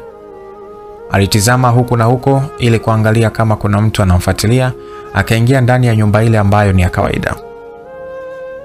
Karibu sana cha usiku. Ilikuwa ni sauti ya mwanaume wa makamo aliyekuwa amevalia kanzu nyeupe na bagashe kichwani. Alimkaribisha cha usiku, akaketi kwenye moja ya sofa zilizopo sebuleni. Asante sana Inspector. Cha usiku alimshukuru mwanaume yule. Kwa muonekano alikuwa na umri wa miaka 37 na kitu kinachoshangaza ni kwamba cha usiku kamuita huyu mwanaume Inspector. Cha usiku alivua kofia ambayo alitumia kuficha sura yake ili asionekane na watu ni wapi anaenda nyakati za usiku. Baada ya cha usiku kuketi, maongezi yao yalikuwa kama hivi. Vipi Inspector? Ulifanikiwa kusikiliza rekodi niliyokupatia juzi ya wale miongoni mwa watu wanaofanya kazi na mzee Paulo? Cha usiku alimuuliza Inspector. Kumbe cha usiku alikuwa ni mpelelezi wa siri. Amewekwa kuwa mhudumu kwenye hoteli ambayo wanachama wengi wa genge la Ugondo, akiwemo mzee Juma na Patrick, huwa wanapenda kwenda kupata chakula, na lengo la kukaa pale ni kupata taarifa na mipango yote inayopangwa na watu wa genge la Ugondo. Ndiyo, lakini kuna baadhi ya vitu sikuvielewa kwenye maongezi yao. Kwa kuwa leo tumekutana wote, itabidi tusikilize kwa pamoja ili tuichambue. Sawa Inspector. Vipi afande Robinson, yupo wapi? Yupo njiani anakuja. Nilimwagiza anichukulie chakula cha usiku gengeni. Okay Inspector. Haukupita muda mrefu, mlango wa nyumba waliomo Inspector na cha usiku ulifunguliwa. Akaingia kijana mrefu mweusi, ana mwili uliojaa mazoezi, akiwa amevalia t-shirt ya njano na suruali nyeusi. Mkononi alibeba mfuko ambao ndani yake kulikuwa na chakula cha Inspector. Cha usiku baada ya kumuona Robinson alitabasamu, kisha akaanza kwa kusema, afande Robinson, karibu sana. Afande Robinson huku akifungua mlango alijibu, wewe ndio nikukaribisha bwana. Kwa sababu umechelewa, ila sio wewe unikaribishe mimi, ila mimi ndo nikukaribishe wewe. Kwa maneno umeniweza. Kwa hiyo wewe ndo nikwambie karibu, sio mimi unikaribishe bwana. Robinson alibeba mfuko aliokuja nao, akampatia Inspector ambaye ndiye mkuu wa kazi. Inspector alimshukuru Robinson, akamwambia aketi ili waweze kuongea mada iliyopo mbele yao. Nadhani mnafahamu nini lengo letu. Inspector aliongea kwa ukakamavu sana. Ndio Inspector. Cha usiku na Robinson waliitikia kwa pamoja. Sisi sote ni askari, tunafanya kazi kwa ajili ya kutokomeza biashara haramu ndani ya nchi yetu. Kwa hiyo nimewaweka nyie ili muweze kuwa wapelelezi wa siri, ili genge la Ugondo tukamate. Inspector alimimina maji kwenye glasi, akanywa fundo moja, kisha akaendelea. Mzee Paulo na genge lake ni lazima tuwakamate. Nimefurahishwa na kazi mlioifanya, kwa sababu hivi sasa tuna ushahidi ambao utatusaidia mahakamani. Vile vile ushahidi huu wa rekodi utatusaidia kuwakamata watu hawa. Inspector alitoa kifaa ambacho mara ya mwisho alikuwa nacho cha usiku. Hiki ni kile kifaa alikiweka chini ya meza waliokuwa wamekaa mzee Juma na Patrick wakipata chakula. Ni siku ile ambayo mzee Juma na Patrick walipanga mpango wa kumpotezea Kennedy uaminifu kwa mzee Paulo ili anyang'anywe kampuni ya Zungu Express. Alikiweka juu ya meza akakiwasha kwa ajili ya kusikia ni maongezi yapi yaliyoongelewa kati ya mzee Juma na Patrick. Inspector cha usiku na Robinson wote walikaa kimya na kuanza kusikiliza. Maongezi ya mzee Juma na Patrick yaliyorekodiwa yalikuwa hivi. Mzee Juma, naam Patrick. Nimepata mpango ambao endapo tutautumia vema, tutaweza kumdondosha Kennedy, na tukishamdondosha Kennedy, kazi itabaki kwa mzee Paulo. Mpango gani wa Patrick? Mwezi ujao kuna mzigo wa Mr. Colin Brown utaingia kutoka China. Ndio nafahamu. Sasa mpango wako ni upi hapo? Inatakiwa tumpunguzie Kennedy uaminifu kwa mzee Paulo. Inatakiwa mzigo usifike, na ukifika ukamatwe na polisi. Hapana. Hata kama tukiwapa taarifa polisi, mzee Paulo atachukua mzigo kiulaini sana, kwa sababu ndani ya jeshi la polisi kuna watu wake. Hapo kilichopo ni kumchafua tu, kwa sababu watu wanafahamu kama mzee Paulo ni mtu mwema. Na anayafanya yote haya kwa ajili ya uchaguzi tu unaokuja. Lengo la mzee Paulo ni kuwa mbunge wa Usangu, jimbo linaloongozwa na mbunge Ndani kwa sasa. Hapo nimekuelewa mzee Juma. Kwa hiyo kumbe ndio maana alimuua mzee Zungu, kwa sababu mzee Zungu alikuwa anashirikiana na mbunge Daniel. Aliogopa taarifa zake zisije sambaa kwenye mitandao ya kijamii. Ndio hivyo Patrick. Kwa hiyo tafuta mpango ambao utamchafua mzee Paulo. Ijapokuwa ni ngumu sana, maana tukisema tuvujishe taarifa za madawa ya kulevya na usafirishaji wa watoto wadogo kwenda kuwauza China na Marekani, kesi itamgeukia Kennedy. Mzee Paulo ataikwepa kwa sababu kampuni ya Zungu Express ndio inayohusika na usafirishaji wa biashara hizo haramu, na kampuni hiyo anayemiliki kwa sasa ni Kennedy. Kwa hiyo mzee Juma, tunafanya nini hapo sasa? Kuna mpango ambao nimeupata, ila nakuomba unitafutie mwandishi wa habari ambaye anajiamini. Kwa bongo hii nani ataweza kujiamini na kuzirusha taarifa kama hizi? Maana mzee Paulo ana nguvu sana, wengi wanamogopa. Tafuta hata vyombo vya habari vya nchi jirani. Okay, talifanyia kazi hilo. Baada ya rekodi kufika mwisho, Inspector alikichukua kifaa kilichojaa ushahidi, akakiweka mfukoni, kisha akasema, vijana wangu, nadhani mmesikia kila kitu. Hayo ni maongezi ya miongoni mwa wanachama wa genge la Ugondo. Maongezi haya alifanikiwa kwa rekodi cha usiku kwenye hoteli anayofanya kazi. Robinson alifungua kinywa chake, kisha ulimi wake ukasema, Inspector, tumesikia vizuri, lakini kuna maswali najiuliza hapa. Huyu Mr. Collins Brown ni nani? Hata mimi nashindwa kuelewa, lakini kwa mujibu wa maongezi haya inaonekana huenda ni mkubwa wao wa kazi ama ni mfanyabiashara mwenzao anayetokea nchi za nje, kwa maana wametaja nchi kama China. Samahani Inspector, ningependa tumfahamu Kennedy nani, kwa sababu maongezi yote haya yanamhusu Kennedy, na endapo tukifanikiwa kumpata Kennedy, tutapata mzigo aliokuwa anauzungumzia hawa wawili. Ni kweli unachokisema cha usiku, ni sahihi kabisa. Endapo tukifanikiwa kufahamu biashara anazofanya Kennedy, basi itakuwa rahisi kwetu. Na kwenye moja maongezi nimesikia kifo cha mzee Zungu. Ina maana genge la Ugondo ndilo lilohusika kumuua mzee Zungu? Ndio mheshimiwa. Ushahidi huu tutautunza. Siku tukikamilisha kila kitu, tutaifuata sheria, kwa maana hakuna aliyejua sheria. Sawa Inspector. Okay, nagawa majukumu tena. Robinson, naomba ufanye uchunguzi kumhusu huyu mtu anayeitwa Kennedy, maana kwa mujibu wa maongezi ya watu hawa inaonekana ni mtu wa karibu na mzee Paulo. Robinson kwa sauti ya ukakamavu alitikia, sawa Inspector, nitafanya kazi hii kama usemavyo. Okay, na wewe cha usiku endelea kuwafuatilia watu hawa ambao ni mzee Juma na Patrick, kila hatua anayoipiga. Sawa mkuu. Vijana, kumbukeni kazi hii ni siri, na tumeamua kufanya uchunguzi wa chini kwa chini kwa sababu mzee Paulo na genge lake wana nguvu sana. Wameweza kuwateka akili viongozi wakubwa, akiwemo mkuu wetu wa jeshi la polisi jijini Mwanza. Kwa hiyo kuweni makini sana, wala msiwe na hofu sana, kwa sababu sheria ipo na itawalinda. maana haki haidhulumiwi, ile inachelewa tu. Sawa mkuu. Basi niwatakieni majukumu mema.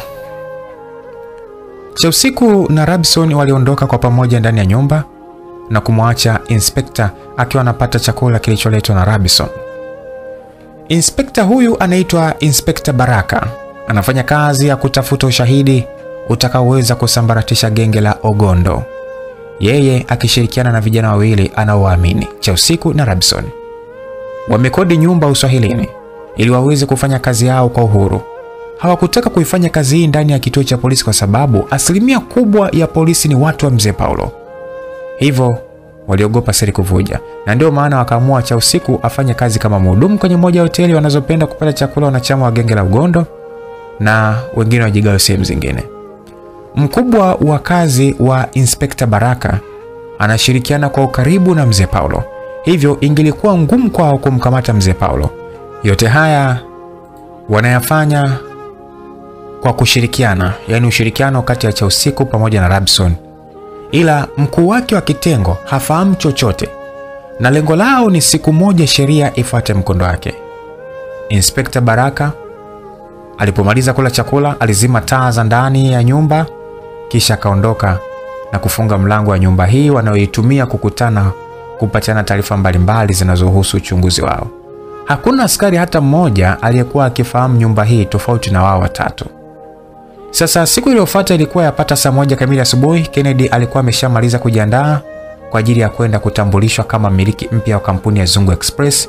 Alikuwa amevalia suti nyeusi na viatu vyeusi. Ukimwona sio Kennedy yule aliyekuwa anafanya kazi ya ulinzi nyumbani kwa Mzee Zungu. Alitoka na kupanda gari yake, akamwamuru dereva waianze safari kuelekea mtaa ilipo kampuni ya Zungu Express. Dakika kadhaa walifika, akapokelewa na Patrick ambaye alikuwa akimsubiri. Wafanyakazi wapo kwenye ukumbi wa mkutano wanakusubiri, Patrick alimwambia Kennedy baada ya kushuka ndani ya gari lake. Okay, twende.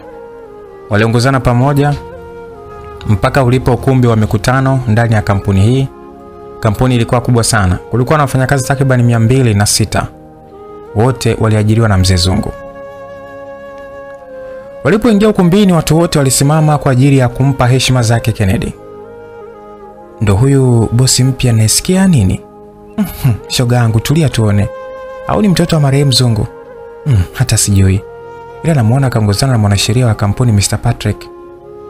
Yalikuwa ni maongezi ya wafanyakazi wawili wa kike, huku akimtizama Kennedy ambaye alikuwa ameketi mbele akisubiri kikao kianze. Patrick alisimama na kuanza kusema, ndugu jamani, marafiki, kwanza niwape pole kwa kumpoteza mpendwa wetu, bosi wetu Mzee Zungu. Siku hii ya leo ni siku ambayo tunaenda kumpata kiongozi mpya wa kampuni yetu. Patrick akiwa anafungua kikao, kuna mfanyakazi mmoja alikuwa busy na simu kuandika ujumbe uliokuwa ukisema kikao ndio kimeanza na Kennedy yupo pia. Alipomaliza kuandika, aliituma na kuangalia mbele. La haula, alikuwa ni Cholo ambaye siku ya jana alionekana akiwa na Omari msibani. Cholo naye yupo kwenye kikao kinachofanyika ndani ya kampuni ya Zungu Express kwa ajili ya kumtangaza Kennedy kama mmiliki mpya wa kampuni hii. Kumbuka simulizi inaitwa Bora nje kuliko ndani. Mtunzi wa simulizi hii anaitwa Joda Wakisana. Na kumbuka hii ni sehemu ya pili. Ninayekusimulia simulizi hii ya Bora nje kuliko ndani ni mimi rafiki yako Lucas Lumbas kutoka hapa Simulizi Mix. Kwa WhatsApp namba unaweza kunipata kupitia namba 0710 20 81 45. Kuanzia leo Kennedy Ramadhani Kambarage ndiye atakuwa mmiliki wa kampuni ya Zungu Express. Mali hizi ameachiwa na Mzee Zungu, usio marehemu hapa. Patrick alinyanyua bahasha ya kaki juu iliyokuwa imejaa nyaraka mbalimbali zinazomuonyesha Kennedy kama mmiliki wa kampuni ya Zungu Express. Nipende kumkaribisha bosi wetu mpya aweze kutusalimia. Patrick alikaa huku akisindikizwa na makofi kutoka kwa wafanyakazi waliokuwa wamefika kwa ajili ya kikao cha leo. Kennedy alisimama, akachukua mic, akakohoa kidogo kisha akaanza kwa kusema, Ndugu zangu, habari za asubuhi. Salama. Kama alivyotangulia kusema mwanasheria wa kampuni hii Mr. Patrick, kwa mimi ndiye nitakuwa mmiliki na bosi wenu katika kampuni hii. Ni kijana mwenzenu, kwa hiyo nipende tu kuomba ushirikiano kama mliokuwa mkimpatia marehemu mzee Zungu, na sina mengi ya kusema. Mengi zaidi tutafahamiana katika utendaji wa kazi. Asanteni. Kennedy aliketi na kusindikizwa na makofi kutoka kwa wafanyakazi. Patrick alisimama tena, akakifunga kikao. Sasa wafanyakazi wengi hawakuwa na furaha kwa sababu wengi wao walitegemea huenda Kennedy atapunguza wafanyakazi kutokana na uongozi kubadilika. Kuna wafanyakazi wawili walianza kupiga story wakiwa wanatoka kombini. Asante Mungu, nilikuwa nawaza kama akianza kwa kupunguza wafanyakazi. Na mimi pia shosti. Ila Mungu mkubwa, kijana wa watu anaonekana hana baya na mtu. Sijui atakuwa ameoa. Zoena, umeanza mambo yako.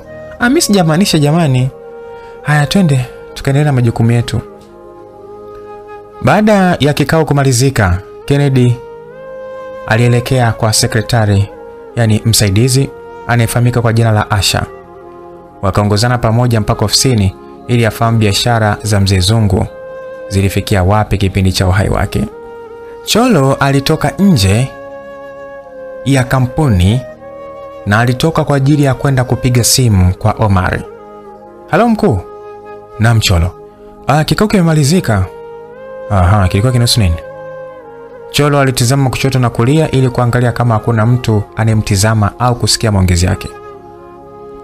Kaka, Kennedy siku ya leo alikuwa anakabidhiwa kampuni na ametangazwa kwa wafanyakazi wote. Unasema nini Cholo? Ndio hivyo mkuu. Inawezekana vipi hili jambo? Yaani Kennedy amekabidhiwa kampuni ya Zungu? Ni kweli kaka, hata mwenyewe hapa sielewi. Okay, endelea kumchunguza. Na fanya juu chini ya kuamini ili tuweze kupata taarifa zake zaidi. Sawa mkuu. Cholo alikata simu kisha akarudi ndani ya kampuni kwa ajili ya kuendelea na majukumu yake mengine ya hapa na pale. Cholo ni mmoja kati ya wafanyakazi wa kampuni ya Zungu Express. Aliajiriwa na mzee Zungu, lakini kwa sasa anashirikiana na Omari. Urafiki wa Cholo na Omari ulikuwepo toka kipindi Omari anafanya kazi ya ulinzi nyumbani kwa mzee Zungu. Baada ya Omari kufukuzwa kazi ya ulinzi kwa kosa la kutoka kimapenzi na mpenzi wa rafiki yake ambaye ni Kennedy anayefahamika kama Ana, kijana Cholo ndiye aliwapokea na kuwatafutia chumba cha kuishi Omari na Ana. Polisi walipoanza kumtafuta Omari kwa kusingiziwa kesi ya utekaji wa watoto wa shule ya msingi Malomo, Cholo hakutaka kumtupa rafiki yake Omari. Kwa hiyo Cholo alipatiwa kazi ya upelelezi na Omari ndani ya kampuni ya Zungu Express. Lengo lao lilikuwa ni kupata ukweli na ushahidi utakaomsaidia Omari mahakamani. Lakini kwa bahati mbaya, mzee Zungu ameuawa kabla ya ukweli wanaotafuta kupatikana. Na kampuni kwa sasa ipo chini ya Kennedy, kitu ambacho hawakuwa na kitarajia kabisa kutokea. Sasa upande wa pili, nje ya kampuni ya Zungu Express alionekana Patrick akiwa na gari. Sura yake ilikuwa na huzuni sana kwa sababu alitegemea kuwa mmiliki wa kampuni ya Zungu atakuwa ni yeye. Alitazama jengo ambalo leo hii yeye mwenyewe amemtangaza Kennedy kama bosi wa kampuni. Akiwa katikati ya dimbwi la mawazo, simu yake ilianza kuita, akaichukua na kupokea. Halo mzee Juma.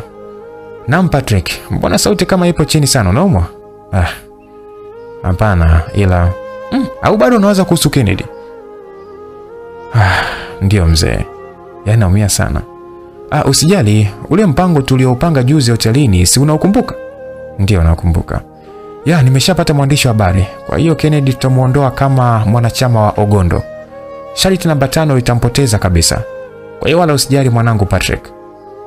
Hapo saa mzee Juma, maana anyway, nakuamini sana. Wacha mimi nirudi zangu nyumbani. Kwani upo wapi sasa hivi? Nipo nje ya kampuni ya Zungu. Na huyo Kennedy upo wapi? Nimemwacha ndani, upo na secretary. Basi mwanangu. Patrick alikata simu, akawasha gari lake na kuondoka kwenye kampuni ya Zungu Express. Moyoni alikuwa na furaha sana baada ya kusikia mzee Juma anamsapoti. Sasa baada ya siku 2, ilikuwa ni majira ya saa 7 mchana, Kennedy akiwa ndani ya ofisi yake alikuwa anakagua faili mbalimbali zilizokuwa zimeachwa na mzee Zungu. Kwa sasa ndio bosi wa hii kampuni. Katika kupekua faili, kuna faili moja ambalo lilikuwa na rangi tofauti na faili zingine zote. Alichukua na kulitizama. Lilikuwa na rangi nyeusi wakati mafaili mengine yalikuwa ya kaki, na juu ya faili kulikuwa na maandishi yaliyoandikwa kwa mkono yakisomeka hivi: bora nje kuliko ndani. Kennedy hakuelewa maneno haya na maana gani. Alifungua hilo faili ili asome nini kimeandikwa ndani ya faili hilo lenye rangi nyeusi. Kabla hajaanza kulisoma, simu yake iliyokuwa juu ya meza ilianza kuita. Alipotizama juu ya kioo cha simu, alikuta mpenzi wake Irene anampigia.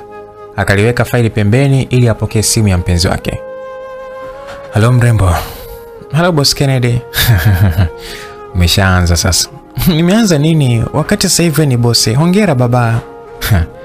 "Asante sana mama." "Vipi umekula boss?" "Bado sijapata chakula." "Okay, chagua kati ya A au B." "Una maana gani Irene?" "Wewe chagua A au B. Sasa A ni kununulia chakula, B nije nyumbani kwako nikupikie chakula, maana leo baba kaniruhusu nitembee." "Wow." "Nitachaguaje A sasa? Mimi nachagua B." Kennedy kwa furaha alijibu swali aliloulizwa na Irene. Alipendekeza wakutane nyumbani kwake kwa chakula cha mchana.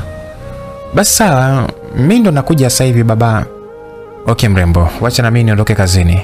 Kazi ni mwachie msaidizi wangu." "Sawa baba, tukutane basi baadaye." "Okay mami." Irene alikata simu. Kennedy hakuendelea na kazi aliyokuwa anaifanya tena. Mapenzi yalimwendesha. Alimpenda sana Irene, ijapokuwa Irene ni mtoto wa bosi yake anayeitwa mzee Paulo.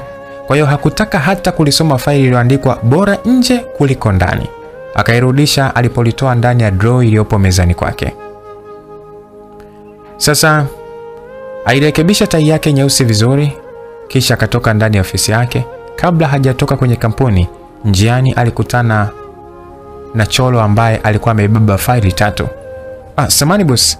Cholo alianza baada ya kukutana Kennedy koridoni ndani ya kampuni ya Zungu Express. "Naam. Samani boss, nilikuwa nakuja kwako, kuna mzigo unasafirishwa kutokea Marekani. Nilikuwa nahitaji usaini." "Mzigo gani?" "Ni vifaa vya usafi boss." "Okay, mpatie secretary. Nitasaini nikitoka ninapoelekea."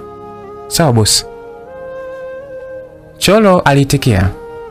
Lakini unaitwa nani?" "Naitwa Cholo. Cholo Hamisi." "Okay, kesho asubuhi utakuja ofisini kwangu. Inaonekana wewe ni kijana hodari sana na mchapakazi ndani ya kampuni yangu." "Asante sana boss. Nashukuru kwa mwaliko wako." Kennedy aliondoka na kuelekea ilipo gari kwa ajili ya kwenda nyumbani kumsubiri mpenzi wake Irene. Macho ya Cholo yalikuwa kwa Kennedy. Moyoni mwake alifurahi kwa sababu kazi aliyopatiwa na Omari imeanza kutimia. Aliambiwa atafute uaminifu kwa Kennedy, na kweli uaminifu umeanza kumnyemelea mdogo mdogo. Kama kawaida yake, alichukua simu na kutuma ujumbe kwa Omari kumtaarifu kuwa Kennedy ameanza kumwamini kwa asilimia kadhaa. Sasa saa 4 usiku, mtaa wa Uswahilini, mtaa ambao Inspekta Baraka, Afande Robinson na Afande cha usiku wamechukua nyumba kwa ajili ya kufanya uchunguzi, na lengo lao ni kumpeleleza mzee Paulo wapate ushahidi utakaomweka mzee Paulo jela. "Vijana wangu, hebu nipeni report." Inspekta Baraka akiwa ameketi juu ya sofa lililokuwa ndani ya nyumba ile, aliwauliza cha usiku na Robinson waliokuwa wameketi sofa moja iliyopo mbele ya uso wa mkuu wao wa kitengo cha upelelezi wa siri. Robinson alishusha pumzi kidogo, akachukua faili lake lenye rangi ya kaki, kisha akaanza kwa kusema, Inspekta, nimefanya uchunguzi na nilichokipata ni kama hivi." "Umepata nini?" Nilipeleleza kifo cha mzee Zungu ambaye alikuwa mmiliki wa kampuni ya usafirishaji baharini inayofahamika kama Zungu Express. Kifo cha mzee Zungu kina utata kidogo mkuu, kwa sababu inaonekana kuna mtu ambaye yupo nyuma ya hili, na sio kama tulivyopatiwa taarifa za awali kwamba mzee Zungu alijiua kwa bunduki." "Unataka kusema kuna mtu anahusika na wameficha ukweli?" "Ndio mkuu, na kuna kitu sikielewi." "Kitu gani Robinson?" Katika upelelezi wangu niliweza kupata ndugu waliokuwa karibu sana na mzee Zungu. Kulikuwa na mbunge Daniel, mzee Paulo na walinzi wawili. Mmoja ni Omari ambaye hayupo kwa sasa. Nimefuatilia taarifa zake nikaambiwa alifukuzwa na mzee Zungu kazi." "Huyo mlinzi wa pili anaitwa nani?" Mlinzi wa pili ambaye ndiye alikuwa mlinzi mpaka siku ambayo kifo kinamkuta mzee Zungu, kijana huyu anaitwa Kennedy. Kennedy? Inspekta Baraka na cha usiku alistajabu na wote kwa pamoja wakashtuka kwa kusema hivyo. Kennedy? Ndiyo, anaitwa Kennedy. Huyu ambaye asubuhi ya leo vyombo vya habari vimerusha taarifa kuwa yeye ndiye mmiliki mpya wa kampuni iliyokuwa inamilikiwa na mzee Zungu? Ndiyo mkuu. Hii imekaaje hii? Yaani mlinzi awe mmiliki wa kampuni? Ina maana mzee Zungu hakuwa na mtoto wa kumwachia kampuni? Cha usiku alichukua faili lake haraka lililokuwa juu ya meza. Samahani mkuu, mzee Zungu hakuwa na mtoto wala ndugu wa karibu zaidi ya jirani zake. Mke wake alifariki kwa kushambuliwa na risasi miaka 20 iliyopita. Vile ndani ya gari kulikuwa na mtoto wa miaka 7. Mtoto aliuawa? Hapana, mtoto hakukutwa eneo la tukio. Polisi walifanya uchunguzi lakini hawakufanikiwa kumpata mtoto. Okay, jina alikuwa anaitwa nani huyo mtoto? Alikuwa anaitwa cha usiku. Muda huo Inspekta Baraka alipokuwa akimuuliza cha usiku, alikuwa akiandika vitu fulani kwenye faili. Sasa Robinson yeye alitabasamu baada ya kusikia mtoto wa marehemu mzee Zungu alikuwa akiitwa cha usiku. Sasa kilichomfanya tabasamu ni kuwa afande cha usiku na mtoto aliyepotea mzee Zungu wanafanana majina. Robinson alipenda utani sana. Akamtania afande cha usiku. Hao ndio wewe uliyepotea. Inspekta Baraka hakufurahishwa na kitendo cha afande Robinson kutanguliza masihara hata kwenye vitu vya msingi. Robinson, kwa makini. Tambua tunakusanya taarifa za kesi ya ugaidi. Samahani mkuu. Okay, mzigo wanaosubiri wa magendo unafika lini? Inspekta Baraka aliwauliza vijana wake. Robinson akamjibu Inspekta Baraka kwa kusema, mzigo unafika siku ya kesho jioni, eneo la bandari, container namba 333. Inasemekana kuna madawa ya kulevya yanatoka nchi za nje na anayehusika na haya madawa ni mzee Paulo. Safi sana. Tunaenda kumkamata mzee Paulo. Hakika mbio za sakafuni huishia ukingoni. Inspekta Baraka alifurahi sana baada ya kusikia taarifa kutoka kwa afande wake, afande Robinson, ya kuwa mzigo wa madawa ya kulevya utaingia siku ya kesho jioni na sehemu mzigo utakapotia nanga, vile namba ya container litakalokuwa limebeba madawa hayo. Inspekta Baraka na askari wake wanaofanya upelelezi wa siri waliamini huu ndio muda sahihi wa mzee Paulo kukamatwa na nguvu ya dola. Vijana, hongereni sana kwa kazi nzuri na niwaombeni kitu kimoja, muwe makini katika shughuli zenu. Okay mkuu, tutakuwa makini. Sawa, muwe na usiku mwema. Tutakutana kesho muda wa operation. Basi cha usiku na Robinson waliondoka ndani ya nyumba wanayokutana kila siku kupeana taarifa mbalimbali. Wakamwacha Inspekta Baraka akipanga mikakati jinsi gani siku ya kesho watalifanikisha zoezi la kumkamata mzee Paulo pamoja na Kennedy ambaye ameruhusu meli za kampuni yake kusafirisha madawa ya kulevya kutoka nchi za nje. Sasa upande wa pili kwa Kennedy, alikuwa amejipumzisha baada ya shughuli nzito kutoka kwa mrembo Irene waliopeana mchana wa leo. Alikuwa amelala chale kitandani kwake na mkononi ameshika simu. Kennedy alitabasamu kila muda anapokumbuka uzuri alionao binti Irene. Ngoja nimpigie kipenzi changu Irene. Alitafuta namba ya Irene ili ampigie kwa sababu alimmisi sana. Lakini kabla hajaipiga namba ya Irene, kuna ujumbe kutoka namba ngeni uliingia kwenye simu ya Kennedy. Aliposoma alishtuka kitandani. Shit. Mambo gani tena haya? Kennedy alikuwa anaongea peke yake kama kichaa.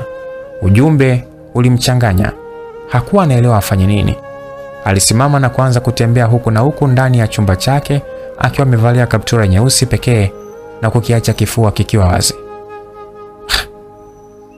Na ni nani huyu kanitumia ujumbe? Kennedy aliwaza, lakini hakufanikiwa kumfahamu nani aliyemtumia ujumbe ambao umemshangaza. Na haifahamiki ujumbe aliotumiwa ulikuwa unahusu nini mpaka ashtuke alipokuwa amelala kitandani. Ila nitamjua tu. Basi siku iliyofuata ilikuwa ni siku ambayo Kennedy anaenda kupokea mzigo wa madawa ya kulevya kutoka nchi za nje. Mzigo huu ulikuwa unatumwa na Mr. Collins Brown. Huyu ni mzungu na walikuwa wakishirikiana na mzee Paulo.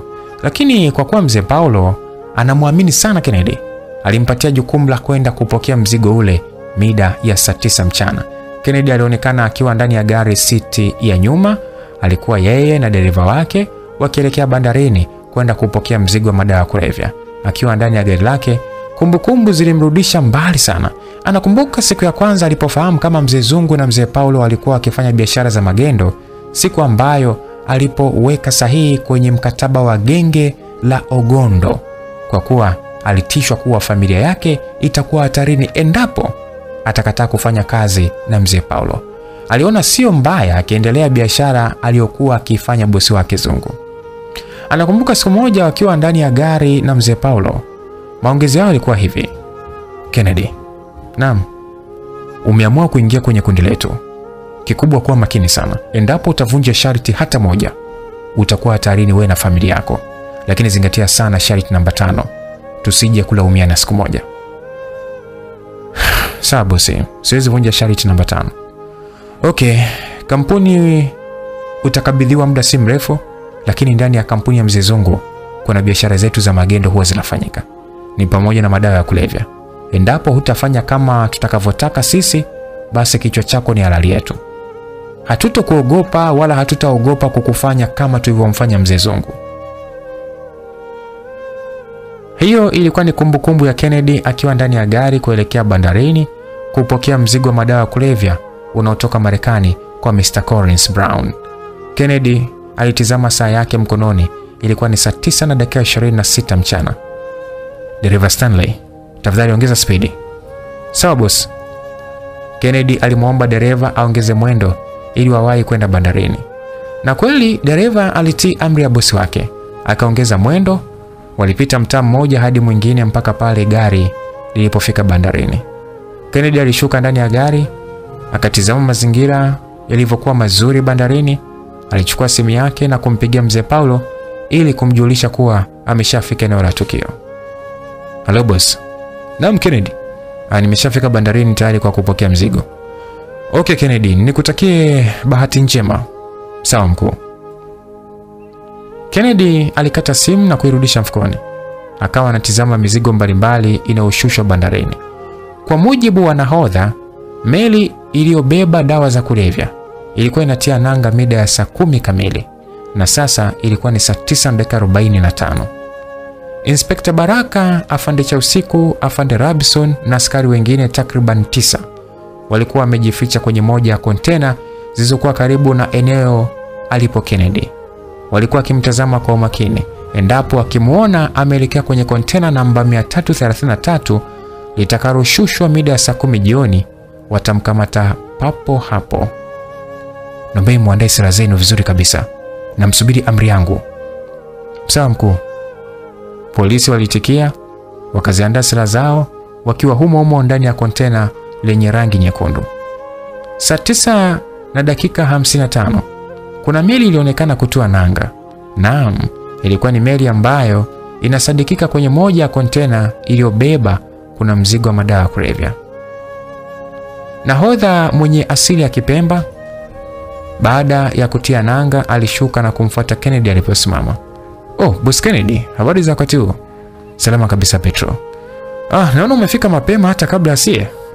Ya. Baada ya kunipigia simu ukaniambia mmebakiza risali zima kufika, niliona heri niwahi. Si unajua kazi zetu hizi tena. Hapo umefanya jambo jema sana shehe wangu. Mzigo upo salama? Ya, upo salama kabisa. Tena ule pale vijana wanaoshusha upo ndani ya kontena lile. Nahodha aliongea huku akielekeza kidole chake kwenye meli aliyokuja nayo, yani alielekeza upande wa mawinch, yani kibeba mizigo. Ilikuwa inatoa kontena moja baada ya jingine. Sasa ilikuwa ni kontena namba 333 wailishusha. Kitendo kilichomfanya Kennedy atabasamu. Okay. Twende tukaone kama kweli mzigo wangu umeufikisha salama. Kennedy na nahodha Peter waliongozana mpaka kwenye kontena namba 333. Ndani ya kontena walikuwa wamejificha askari wakiongozwa na Inspekta Baraka. Amri ilitoka kwa Inspekta Baraka. 1, 2, 3 twende. Askari wote wakatoka ndani ya kontena na kuelekea uelekeo lililopo kontena namba 333 ambalo Kennedy na nahodha Peter wanalifuata pia. Mpo chini ya ulinzi. Polisi walipowafikia Kennedy na Peter walionyesha bastora na kuwataka wanyoshe mikono juu. Kuna nini kinaendelea bosi? Nahodha Peter alimuuliza Kennedy. Hata msifahamu. Imekwaje kwanza polisi wafike eneo kama hili? Inspector Baraka alitoa amri kwa askari watatu walifungue kontena namba 333 ili kuhakikisha kama kweli mzigo wa madawa ya kulevya upo, ili wapate uthibitisho wa kuwapeleka kituo cha polisi Kennedy na Peter. Polisi walifungua kontena, wakaingia ndani yake na kuanza kukagua ni mzigo gani umeingia nchini. Kwa sababu inasemekana kuna madawa ya kulevya yametokea nchi za nje kwa mtu mmoja anayefahamika kama Mr. Carolins Brown. Sasa polisi baada ya kuingia kwenye kontena namba 333 hawakufanikiwa kupata walichokuwa nakitafuta. Walitegemea ndani ya kontena hilo watakuta mzigo wa madawa ya kulevya, lakini wapi. Polisi walikuwa wameingia ndani ya kontena kukagua, walitoka bila chochote, kitendo ambacho kilimshangaza sana Inspector Baraka. Vipi, mmefanikiwa kuona huo mzigo? Hapana mkuu. Hakuna mzigo wa madawa ya kulevya, ila kuna vinywaji tu. Mna uhakika? Ndio mkuu. Inspector Baraka hakuwa anaamini baada ya kontena kuthibitisha kama kweli ndani ya kontena hakuna mzigo haramu. Aliangalia ndani ya kontena, akafungua mizigo yote, lakini hakupata kitu. Moyo wake uliumia sana kwa sababu amemkosea mzee Paulo. Alitegemea kama akimkamata Kennedy siku hii ya leo, basi na mzee Paulo atakamatwa. Alitoka ndani ya kontena, akatoa amri polisi wasifanye kitu chochote kwa Kennedy na nahodha Peter kwa sababu hawana hatia. Wacheni na kila mmoja endelee majukumu yake. Polisi waliondoka kwa kutumia gari zao walizokuwa wamezipaki. Mbali kidogo na eneo la bandari. Kennedy na nahodha Peter waliwatizama askari muda wanaondoka mpaka walipopanda gari zao na kuondoka eneo la bandari ambalo ilisemekana siku hii ya leo kuna mzigo wa madawa ya kulevya utaingia.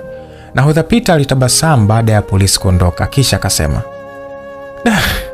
sijui askari walifahamu vipi kuwa leo tunaleta mzigo. Peter, hata misifahamu. Lakini Kennedy, wewe kichwa ise. Isingelikuwa wewe siku ya jana kunipigia simu tubadilishe mpango wa kuleta mzigo, leo hii tungekuwa jela mapema tu.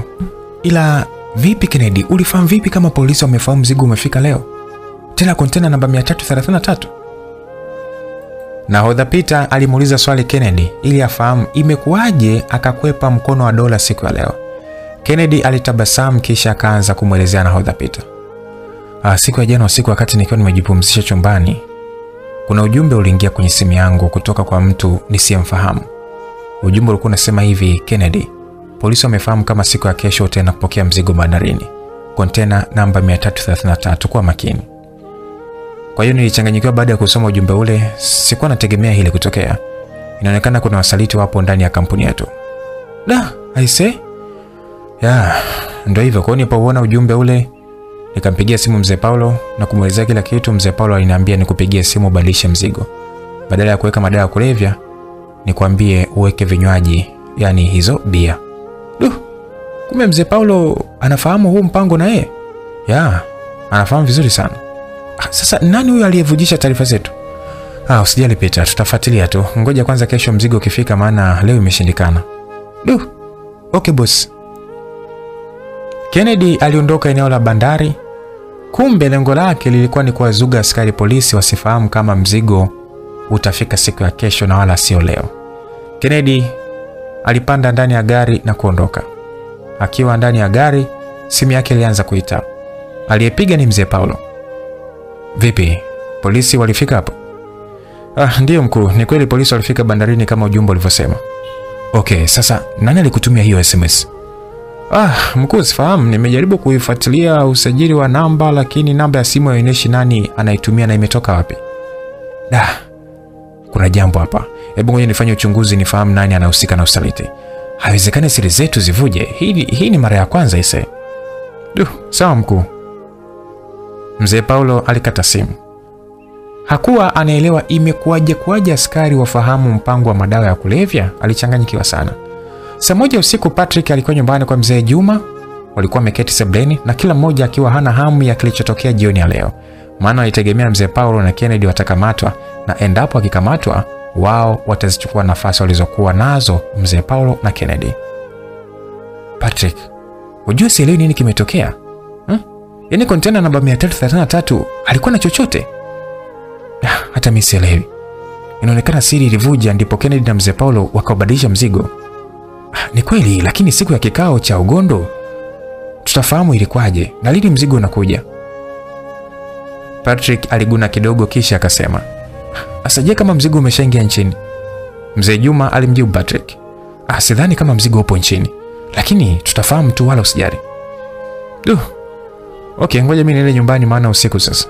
Sawa, usiku mwema kijana wangu. Patrick alisimama na kuondoka ndani ya nyumba mzee Juma.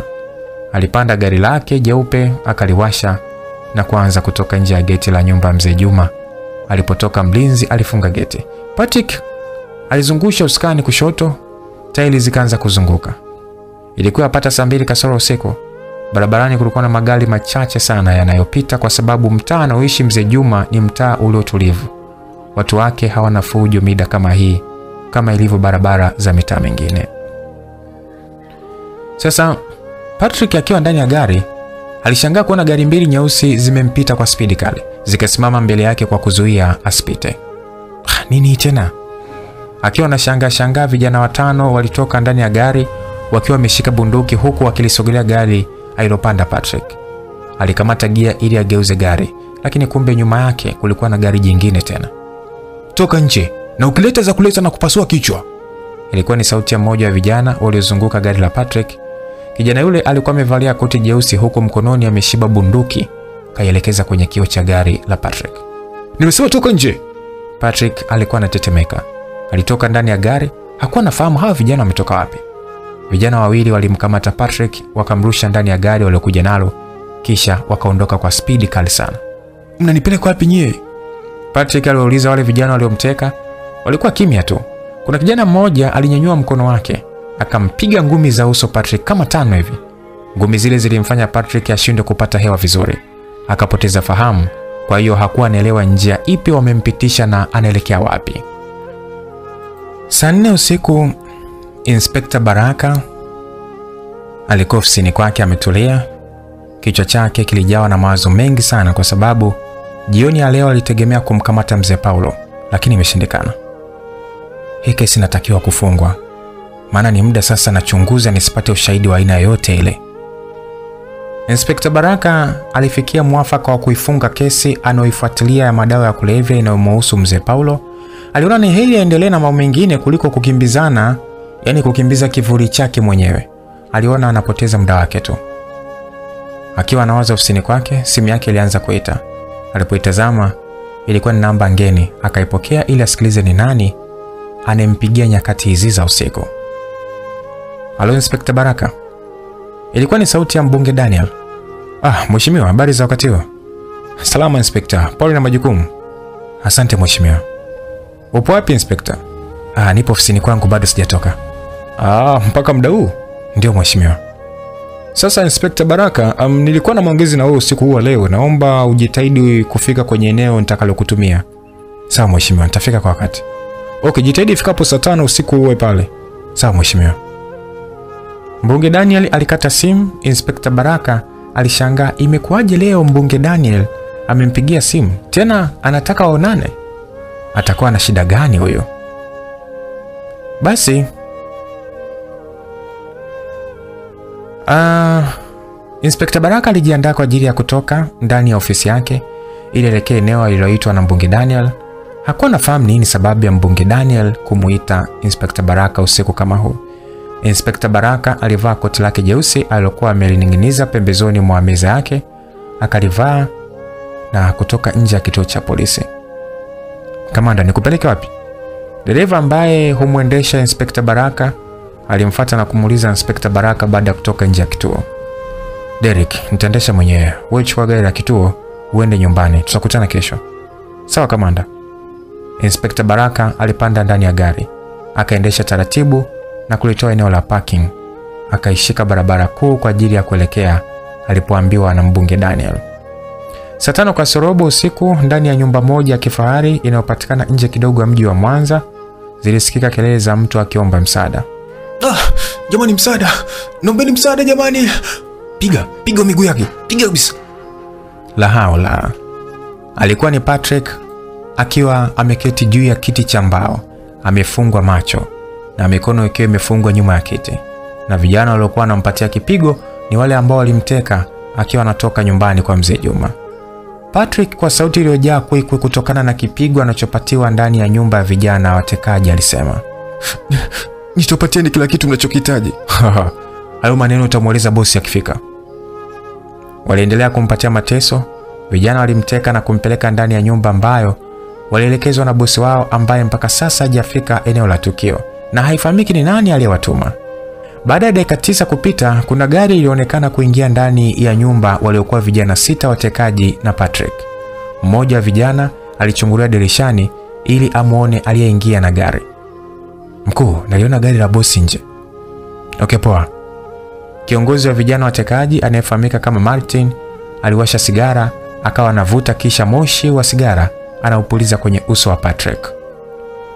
Sasa upande wa pili kwa Inspector Baraka aliendesha gari mpaka eneo aliloelekezwa na mbunge Daniel. Alifika mtaa mmoja uliokuwa na nyumba ya kifahari. Bila shaka huu ni mtaa alioelekezwa kukutana na mbunge Daniel. Mbunge amefuata nini huku? Inspector Baraka akiwa bado ndani ya gari alikuwa anawaza, inakuaje mbunge Daniel aje mitaa kama hii na wakati nyumba yake anayoishi ipo mtaa mwingine? Au ni nyumba ndogo? Inspector Baraka aliendelea kuwaza. Akiwa katikati ya mawazo, simu ilianza kuita, akaipokea. Halo mbunge, nimeshafika mtaa ulionielekeza lakini sifahamu ni nyumba ipi niingie." "Okay, ingia nyumba namba 9. Mlinzi wa geti nimeshamwachia maelekezo yako. Atakuleta mpaka nilipo." "Sawa mheshimiwa." Inspector Baraka aliwasha gari mpaka alipoipata nyumba namba 9. Haikuwa mbali na alipokuwa kwa sababu alipokuwa ni nyumba namba 2. Alitafuta nyumba namba 9 mpaka alipoipata, ijapokuwa ilikuwa ni usiku sana, lakini namba zilionekana ambazo zimebandikwa na serikali. Alipiga honi. Baada ya kufika kwenye geti la nyumba namba 9, mlinzi alimfungulia geti, akaingiza gari ndani. Hakuchukua muda mrefu, akashuka ndani ya gari lake. Baada ya kushuka, mlinzi alimfuata. "Nimeambiwa nikupeleke alipo mheshimiwa." "Usijali kijana, naweza ingia ndani peke yangu tu, kuwa na amani." "Hapana mheshimiwa, nyumba hii huwezi fika alipo mbunge mpaka upewe maelekezo na mwenyeji." "Ndio mheshimiwa, huwezi ingia mpaka funguo maalum." Inspector Baraka alitabasamu kisha akasema, "Sasa usinipatie ufunguo?" "Hapana mheshimiwa, mimi ndio funguo." "Una maana gani kijana?" "Mkono wangu ndio unaweza kufungua aina ya milango iliyopo hapa." "Okay. Twende." Mlinzi alitangulia, kisha Inspector Baraka akamfuata kwa nyuma. Ni kweli milango ya nyumba hii huwezi fungua kama mkono wako haujathibitishwa alama za vidole. Yaani hakuna zile fingerprint. Mlinzi aliweka mkono wake kwenye kioo kilichokuwa katikati ya mlango, nao ukafunguka. Akaingia ndani. Kulikuwa na sebule iliyojaa vitu vya thamani, lakini mbunge hakuwepo. Mlinzi alisogelea meza ya vioo iliyopo sebuleni, akaibeba na kusogeza pembeni. Inspector Baraka alikuwa anamtizama mlinzi anachokifanya. Hakuwa anaelewa mlinzi anafanya kitu gani. Baada ya kusogeza meza, alitoa carpet na chini ya carpet kulikuwa kuna kioo kama kilichokuwa mlangoni. Mlinzi akaweka mkono wake juu ya kioo kile cheupe. La haula. Vioo viliachia na kuacha shimo, kitendo ambacho Inspector Baraka kilimwacha hoi. "Tayari mheshimiwa, twende." Mlinzi alimtazama Inspector Baraka na kumwomba waingie ndani ya shimo lililofunguka. Kulikuwa na ngazi ambazo zinatumika kupanda na kushuka ndani ya shimo, yani ni kama handaki hivi. Inspector Baraka alistajabu kwa alichokuwa nakiona. Yaani tegemea huenda mbunge Daniel atakuwa sebuleni, lakini wapi? Yupo ndani ya handaki, yani nyumba zinazojengwa chini. Sasa mlinzi aliwasha taa yake aliyokuwa nayo mkononi, ambayo huwa anaitumia katika shughuli zake za ulinzi. Akamulika chini ya handaki, kisha akazishika ngazi na kushuka chini. Inspector Baraka alimfuata mlinzi kwa kila hatua, na yeye aliingia ndani ya handaki hilo. Walipofika chini ya handaki huko, kulikuwa na giza zito sana. Mlinzi akatizama huku na huku mpaka alipoiona switch ya taa, akaisogelea na kuiwasha. Wow!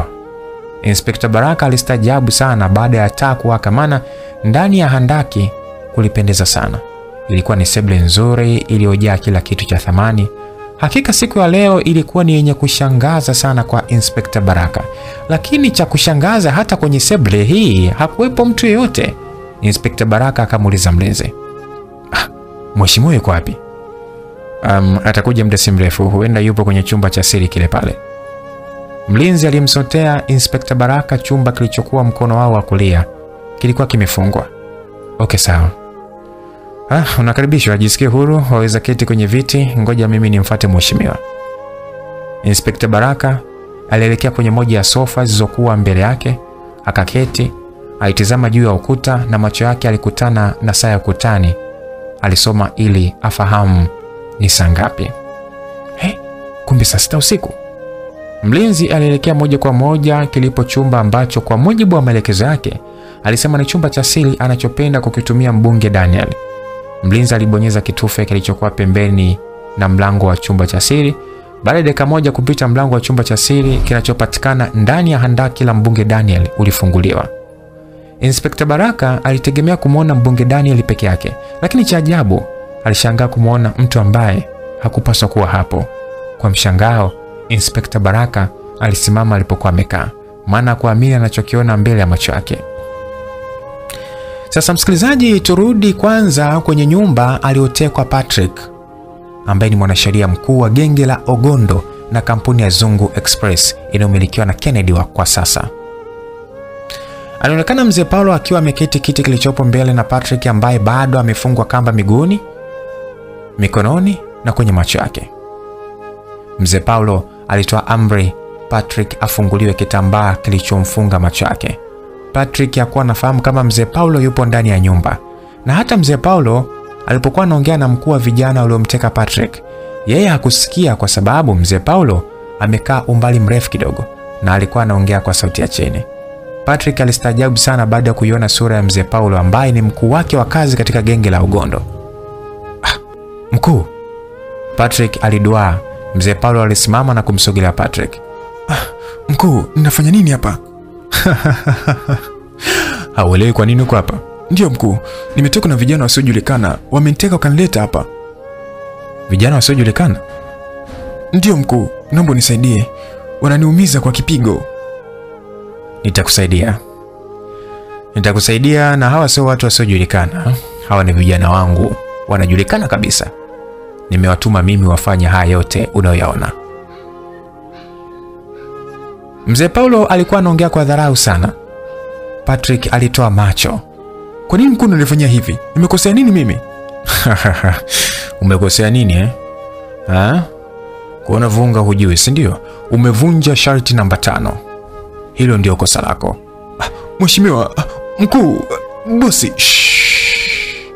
Mimi sio mheshimiwa mkuu wala bosi wako tena. Yaani uvunje sharti namba 5 alafu nikuache salama? Hapana kiongozi, sijavunja sharti namba 5. Haujavunja sharti namba 5? Ndio, sijavunja. Una uhakika na unachokisema? Patrick, nilikupatia heshima kubwa kama mtoto wangu. Nikakupatia mamlaka ya kuwa mwanasheria mkuu wa genge la Ogondo. Halafu leo hii unavunja sharti namba 5? Siwezi kukuacha. Patrick alikuwa anatokwa na machozi. Alilia sana kwa sababu sharti namba 5 ni sharti ambayo adhabu yake ni kubwa sana. Labda ngoja nikukumbushe mkataba wetu unasemaje hasa sharti namba 5 na adhabu yake. Mzee Paulo alimwagiza mmoja wa vijana wake alete bahasha aliyoiweka juu ya meza. Alipoletewa alifungua. Akatoa karatasi 3 zenye maandishi. Akatafuta lilipo sharti namba 5 ili amsome Patrick. Patrick, sikiliza kwa makini ili kama nakuonea useme. Sharti namba 5 linasema: usaliti kutoka kimapenzi na mwanachama au ndugu wa mwanachama wa genge la Ogondo, adhabu yake ni kifo au kupokonywa mali zote ulizonazo.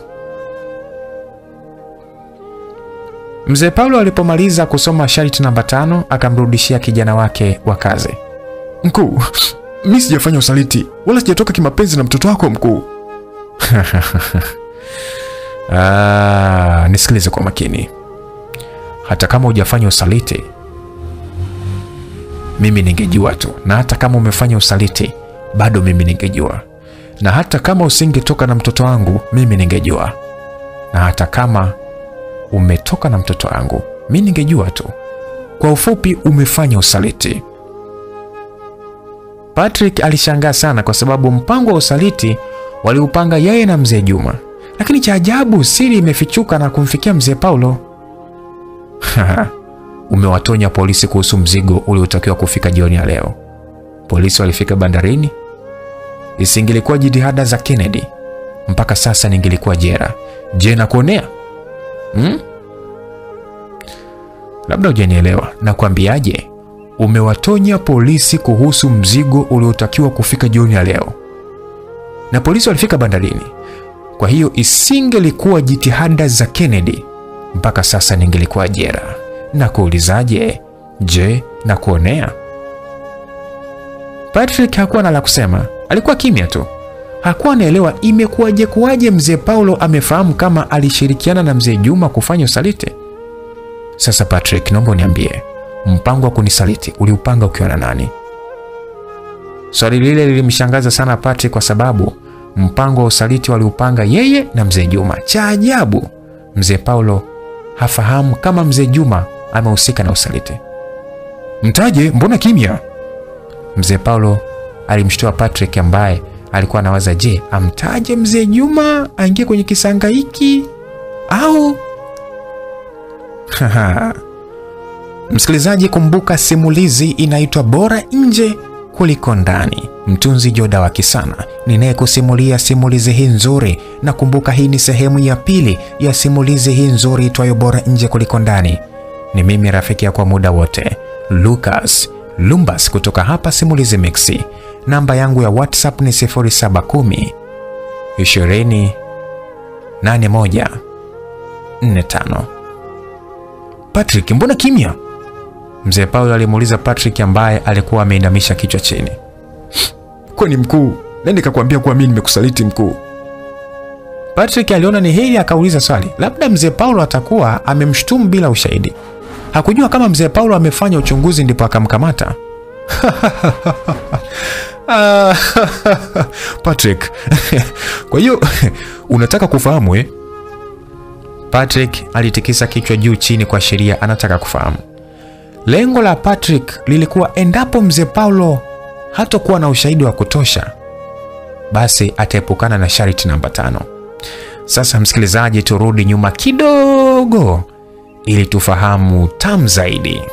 Ni kwamba siku 5 zilizopita, siku moja baada ya Patrick na mzee Juma kukutana ndani ya Queen Hotel, na kwa bahati mbaya maongezi yao yakawa yamerekodiwa na cha usiku kwa kutumia kifaa maalum alichokuwa amekiweka chini ya meza waliokuwa wamekaa mzee Juma na Patrick. Makubaliano yao ya mwisho ilikuwa ni kumpata mwandishi wa habari anayepatikana nchi jirani kama Kenya au Uganda. Ijapokuwa walikubaliana kutokuwashirikisha askari wa polisi, lakini kuna siku moja Patrick alimtafuta Robinson ambaye anafanya kazi na Inspector Baraka. Walikutana usiku kwenye baa moja. Siku hiyo kulikuwa na watu wengi sana baa. Kila mmoja alikuwa busy na mambo yake.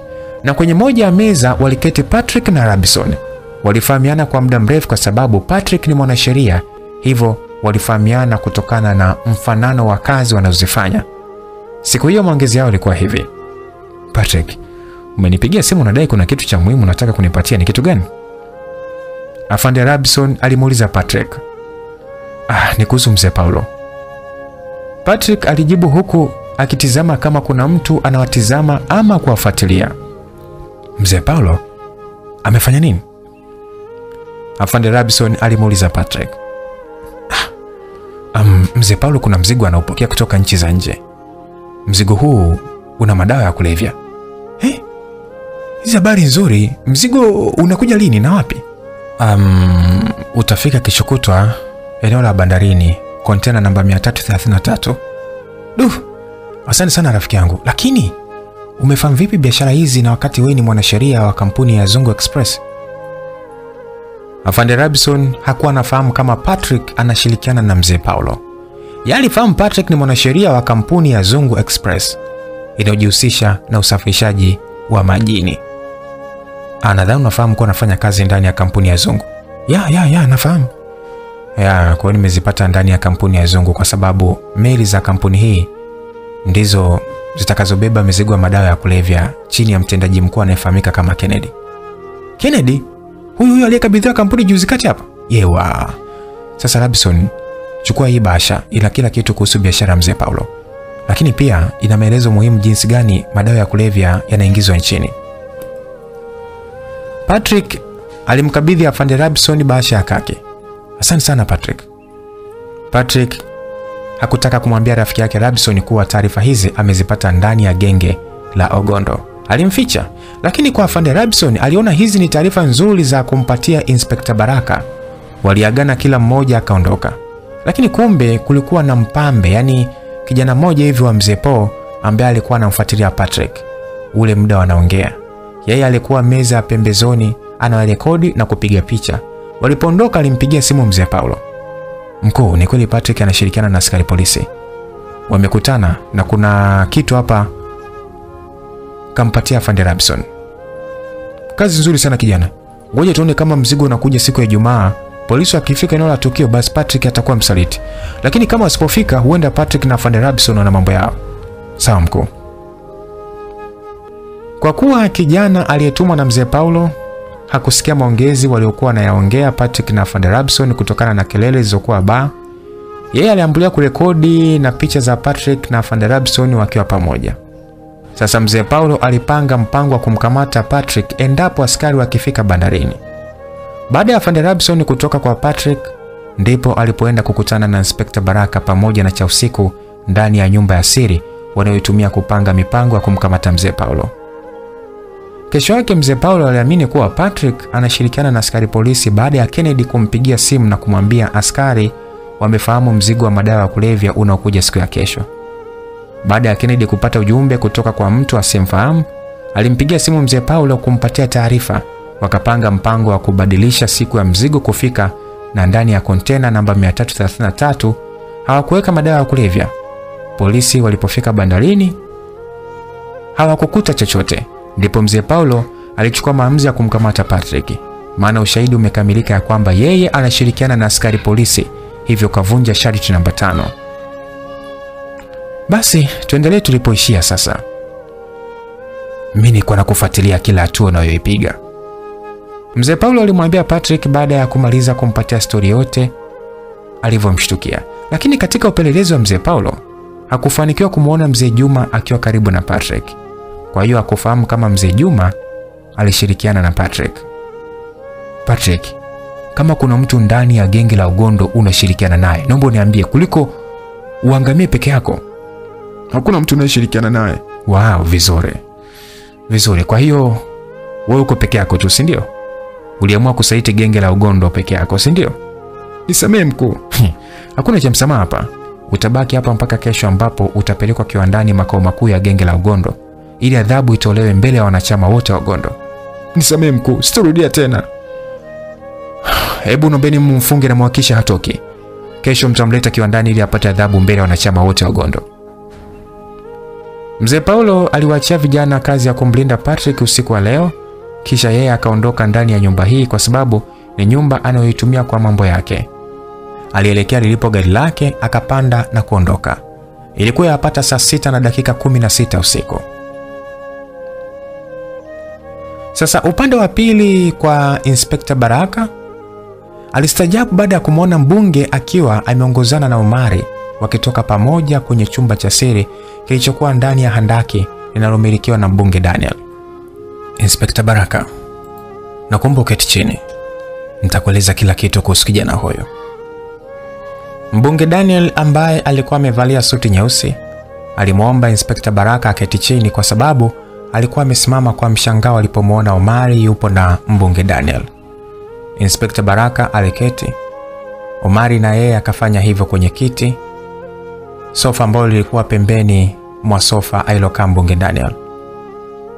Deus, unaweza ondoka wala usijali. Tukitaka kuondoka nitakuita. Kumbuka kurudisha mlango na meza kama ilivyokuwa. Sawa boss. Mbunge alimgeukia mlinzi Deus akamwamuru arudi kuendelea na shughuli zake. Deus alipanda ngazi kutoka ndani ya handaki, akarudi upande wa juu, akafunga mlango na kurudisha meza ilipokuwa ili kuzuia mtu kufahamu kama chini ya meza kuna mlango wa chini, yani handaki. Mbunge Daniel alimtizama Inspector Baraka ambaye alikuwa haelewi imekuwaje Omari awe eneo kama hili. Tena yupo na mbunge Daniel. Kwa sababu taarifa zimesambaa kila kona ya kuwa Omari anatafutwa na jeshi la polisi kwa kosa la kuteka wanafunzi 19 wa shule ya msingi Malomo. Kosa ambalo hakulifanya lakini alisingiziwa. Inspector Baraka, unajua unashangaa uwepo wa Omari hapa. Ni kweli mheshimiwa, yani hapa sielewi kabisa. Kuna siri kubwa ambayo polisi hamuifahamu. Mliaminishwa Omari amehusika na utekaji wa watoto lakini sio yeye. Kama sio huyu basi nani? Hiyo ndio sababu nimekuitia hapa. Lengo ni moja tu, kumkamata mhusika wa kweli. Kwa sababu mhusika ana nguvu sana. Na nimekuamini wewe kwa sababu ni inspector unayesimamia haki. Natumai hautoniangusha. Sitokuangusha mkuu. Lakini kwa nini Omari unasema kwamba amesingiziwa kesi? Na huyu mhusika aliwateka watoto wa shule ya msingi Malomo miaka 3 iliyopita ni nani? Omari yupo hapa, atakueleza kila kitu. Mbunge Daniel alimtizama Omari ambaye alivalia shati la pinki. Omari, na mheshimiwa, muelezee Inspector Baraka kila kitu. Usimfiche hata kitu kimoja. Mueleze kama ulivyoniambia mimi, ili atuamini na afanye kazi na sisi. Sawa mheshimiwa, nitafanya kama ulivyosema. Omari alikaa vizuri ili amwambie Inspector Baraka kila kitu kumhusu yeye na kwa nini amesingiziwa kesi ya kuteka watoto 19 wa shule ya msingi Malomo miaka 3 iliyopita. Kumbuka kesi hii aliipata baada ya kutoroka na Ana, kipindi ambacho Kennedy aliwafuma Omari na Ana wakifanya mapenzi ndani ya nyumba yake. Omari alianza kwa kusema, kwanza kabisa aliyepo nyuma ya mpango huu ni mzee Paulo.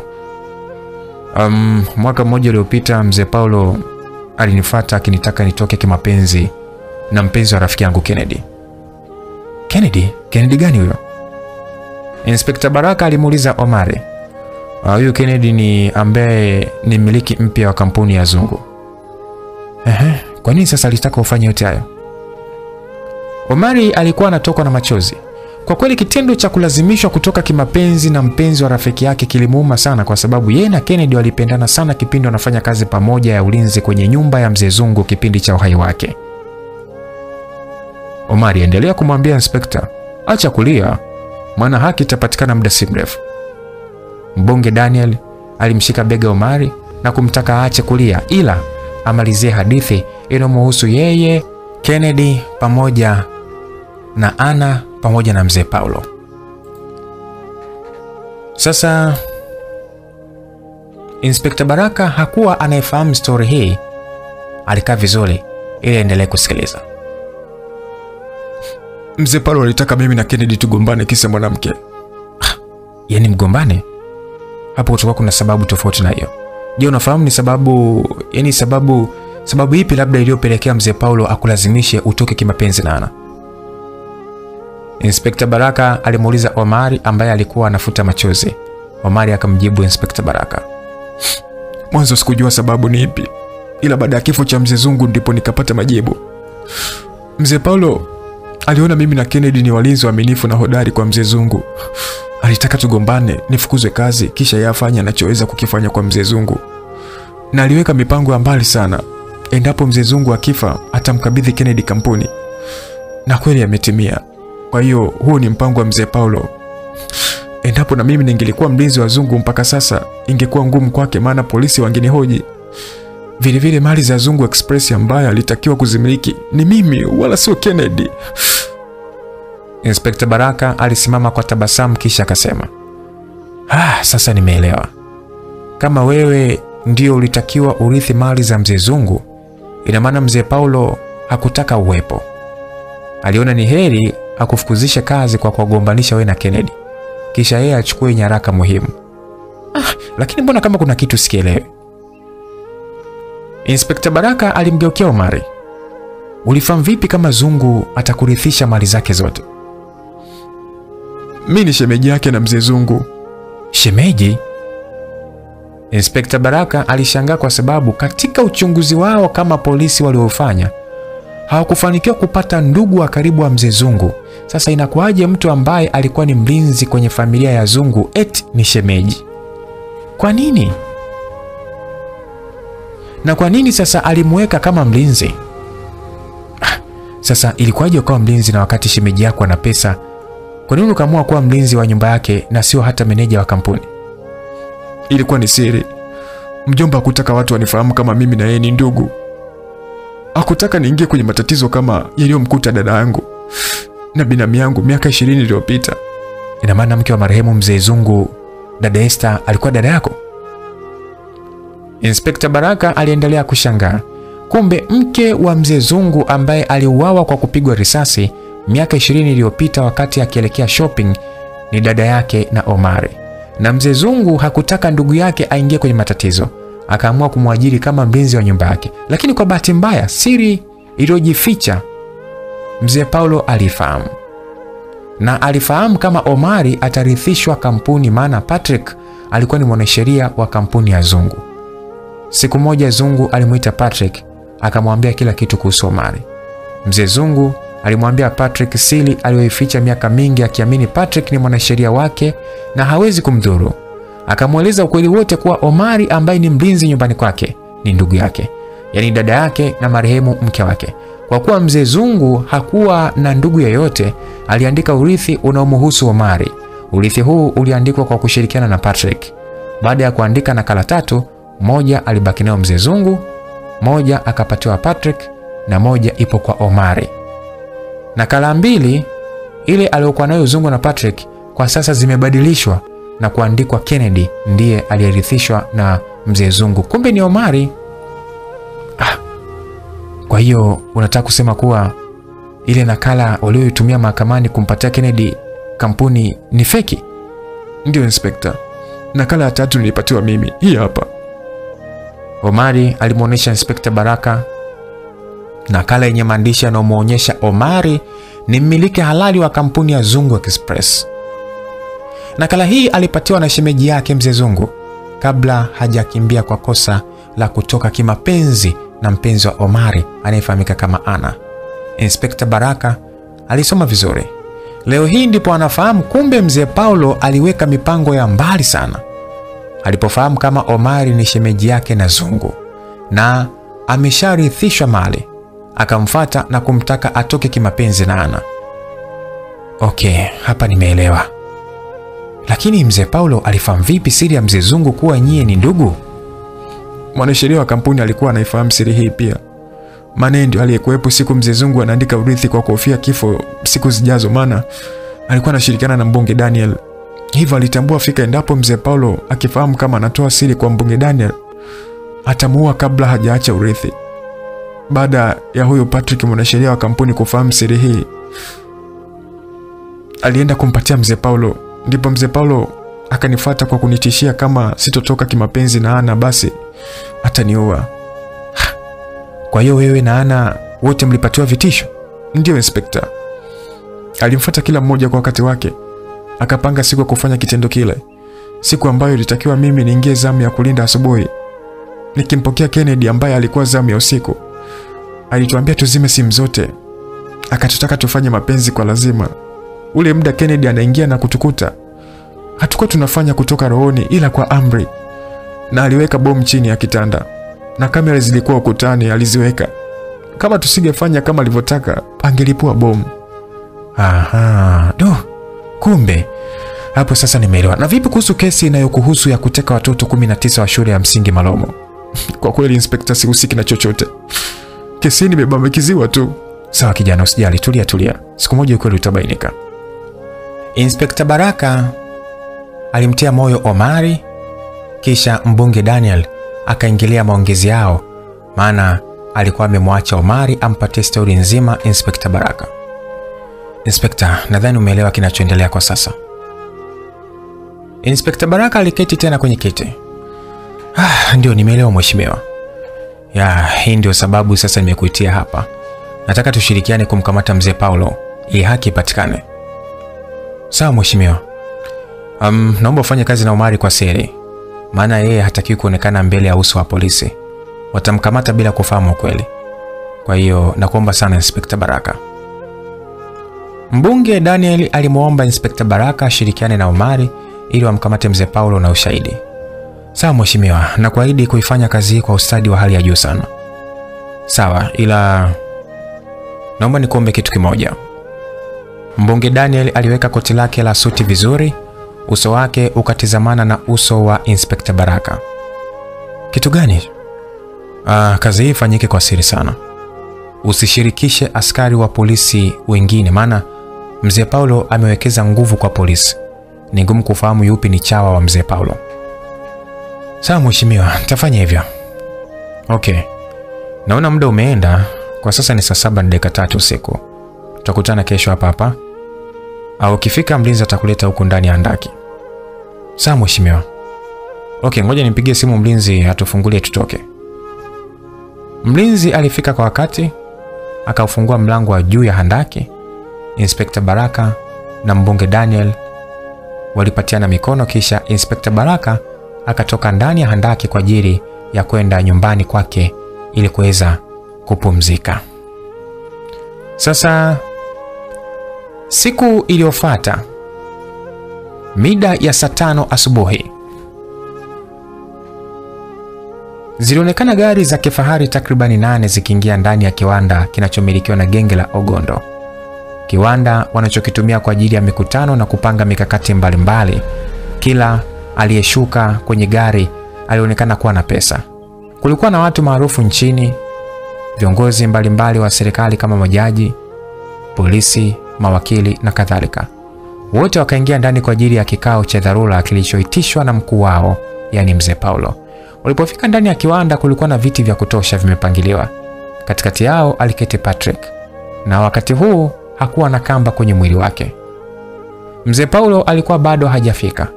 Alitumia dakika 20 kufika kiwandani baada ya wanachama wote kufika.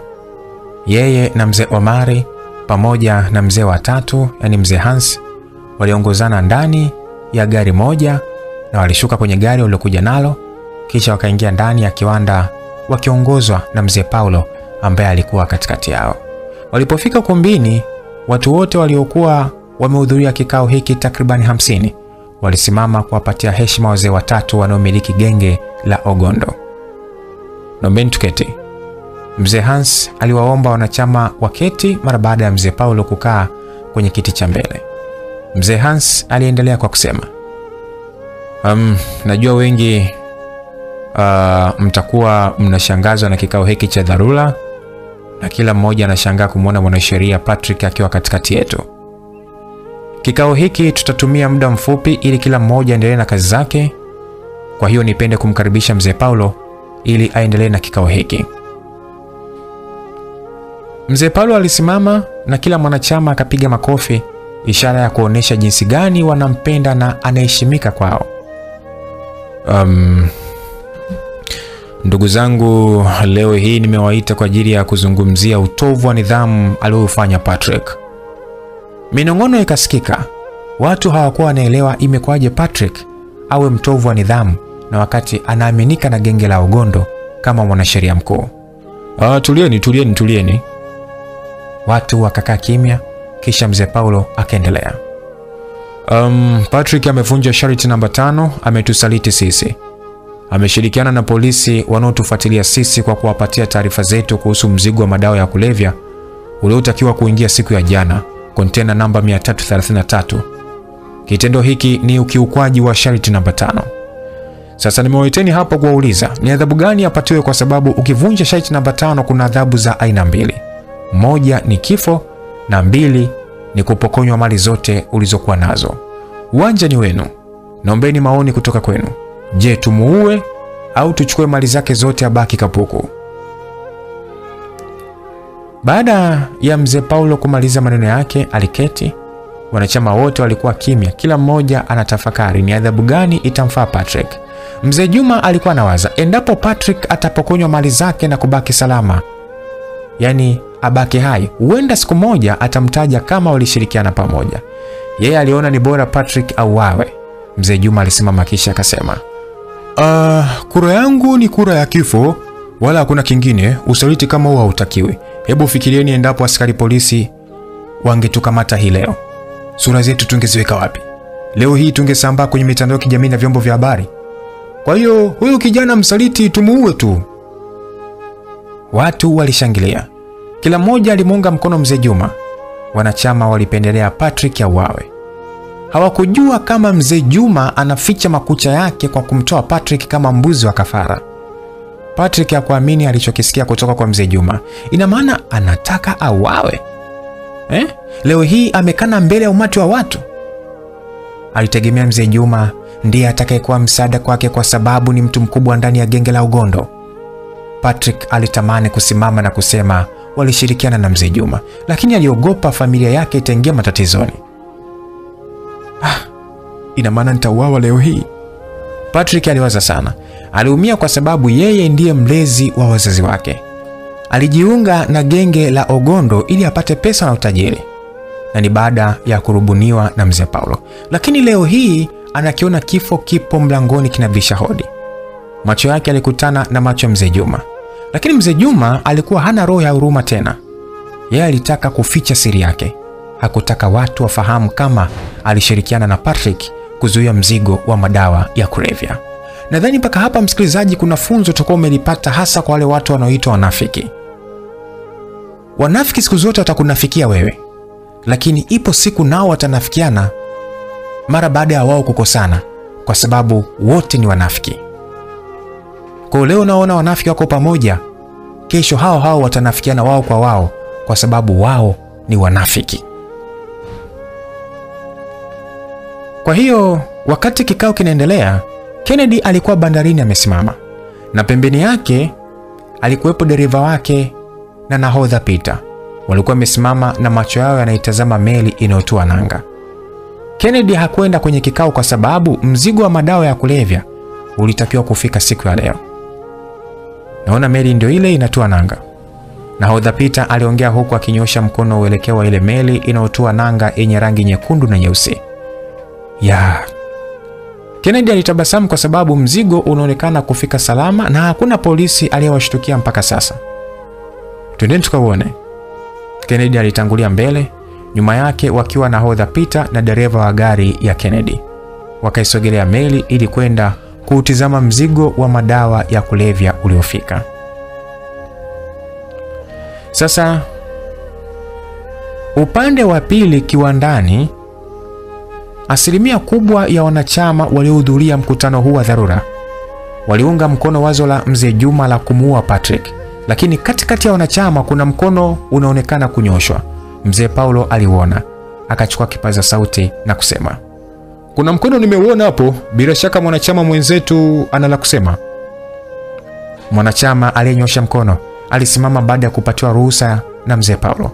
Mwanachama huyu alikuwa na umri wa makamo, ila kichwa chake kilijaa mvi nyeupe. Aliposimama aliweka vizuri shati lake, akapatiwa kipaza sauti kutoka kwa walinzi, yani bodyguard. Ndugu zangu, nimesikiliza kwa makini sana kosa la bwana mdogo Patrick, na ninafahamu fika mtu akifanya makosa lazima atapatiwa adhabu, lakini adhabu zipo za aina mbili, moja uawe au apokonywe mali zake. Kwangu mimi nitakuwa tofauti kidogo na mzee Juma. Kama kuna adhabu za aina mbili, kwa nini tusipige kura ili kuondoa hii sintofahamu? Kuna watu wanatamani Patrick apokonywe mali zake na tuzigawane kama mkataba wa Ugondo unavyosema. Endapo tutafuata kauli ya mzee Juma, hiyo sio demokrasia. Tutakuwa tunafuata kauli ya mzee Juma na sisi tuna maoni. Kwa hiyo nadhani itakuwa ni busara kama na sisi wengine ambao tuna maoni tofauti na mzee Juma basi asikilizwe. Baada ya kuhitimisha, mwanaume yule aliketi kwenye kiti chake. Minong'ono ikaanza tena. Watu wakawa wamefumbuliwa macho. Kuliko kufuata pendekezo la mzee Juma, ni bora wakapiga kura ili endapo kura za wanaotaka Patrick auawe zikizidi, basi atauawa. Na endapo za wanaotaka Patrick apokonywe mali zikizidi, basi Patrick atapokonywa mali kikatiba na zitakuwa chini ya genge la Ugondo. Patrick alianza kumwomba Mwenyezi Mungu amsaidie ili wanachama watakaopiga kura za kifo wawe wachache. Aliinamisha kichwa chini. Hakika leo Patrick amegeuka mchungaji, maana si kwa maombi anayoyafanya. Mzee Paulo alichukua kipaza sauti na kusema, wazo zuri sana. Mimi kama mwenyekiti wa genge la Ugondo nimekubaliana na mawazo ya Bwana Majaliwa. Kwa hiyo zoezi linalofuata ni upigaji kura. Njia tutakayotumia ni kuandika karatasi. Kama ukiwa unataka Patrick auawe, andika kifo. Lakini kama unataka apokonywe mali, andika mali. Kwa kuwa zoezi hili limekuja kwa dharura, hatukutegemea kama tutapiga kura. Kwa hiyo niwaombeni kila mmoja achane karatasi apige kura, na chini ya kura yako weka sahihi yako ili kuepusha ubadilifu wa kura. Jumla ya wanachama tupo 51, tulikuwa 52, lakini Patrick sio mwanachama wetu mpaka sasa na haruhusi kupiga kura. Yeye atasubiri maamuzi kutoka kwetu. Watakaohusika na upigaji kura ni 51, lakini mwanachama wetu mpya ambaye nilitamani awepo anaitwa Kennedy. Yeye ameenda kupokea mzigo wetu unaofika leo bandarini. Lakini yeye atapiga kura kwa njia ya simu, kwa hiyo msijali. Dakika za kupiga kura ni 10 tu. Ukimaliza kupiga kura, ilete kwenye meza kuu. Kura zitahesabiwa na meza kuu pamoja na mtuhumiwa ili asiseme tumemhesabia kura vibaya. Wanachama wa genge la Ugondo wakaanza kupiga kura bwana. Kila mmoja aliandika anachokiona. Kwa mzee Juma, yeye kama kawaida aliandika kifo. Tena aliandika kwa herufi kubwa, kifo. Ili afiche siri yake ya kushirikiana na Patrick kutaka kumdondosha mzee Paulo na Kennedy. Sasa bwana, nyumbani kwa Omari alikuwa anacheza game la mpira akiwa na Cholo, rafiki yake aliyemsaidia kipindi amepata matatizo ya kulazimishwa kufanya mapenzi na Ana. Kila mmoja alikuwa ameshika padi. Yani padi ni remote zinazotumika kuchezeshea game. Huwa zina button 4, naamini wengi mnazifahamu. Jana ulala wapi Omari? Nilikuwa sehemu tu. Au ushapata shemeji yangu nini na hata unitambulishe? Cholo bwana, hapana bwana. Kwa makini. Si unajua tena polisi wanakutafuta. Ya Cholo, naelewa, ila nilikuwa sehemu salama kabisa. Basi sawa. Kama ni salama, lakini hiyo salama vipi yo? Bongo hii ni wapi pakawa salama kwako? Kwenye nyumba ya siri ya mbunge Daniel. Ndio mkutane usiku? Ya. Alikuwa ananitambulisha kwa Inspector Baraka. Cholo aliposikia jina la Inspector Baraka alishtuka. Akaweka padi pembeni. Vipi, mbona uchezi tena? Omari, umesema Inspector Baraka? Ni alifuata nini?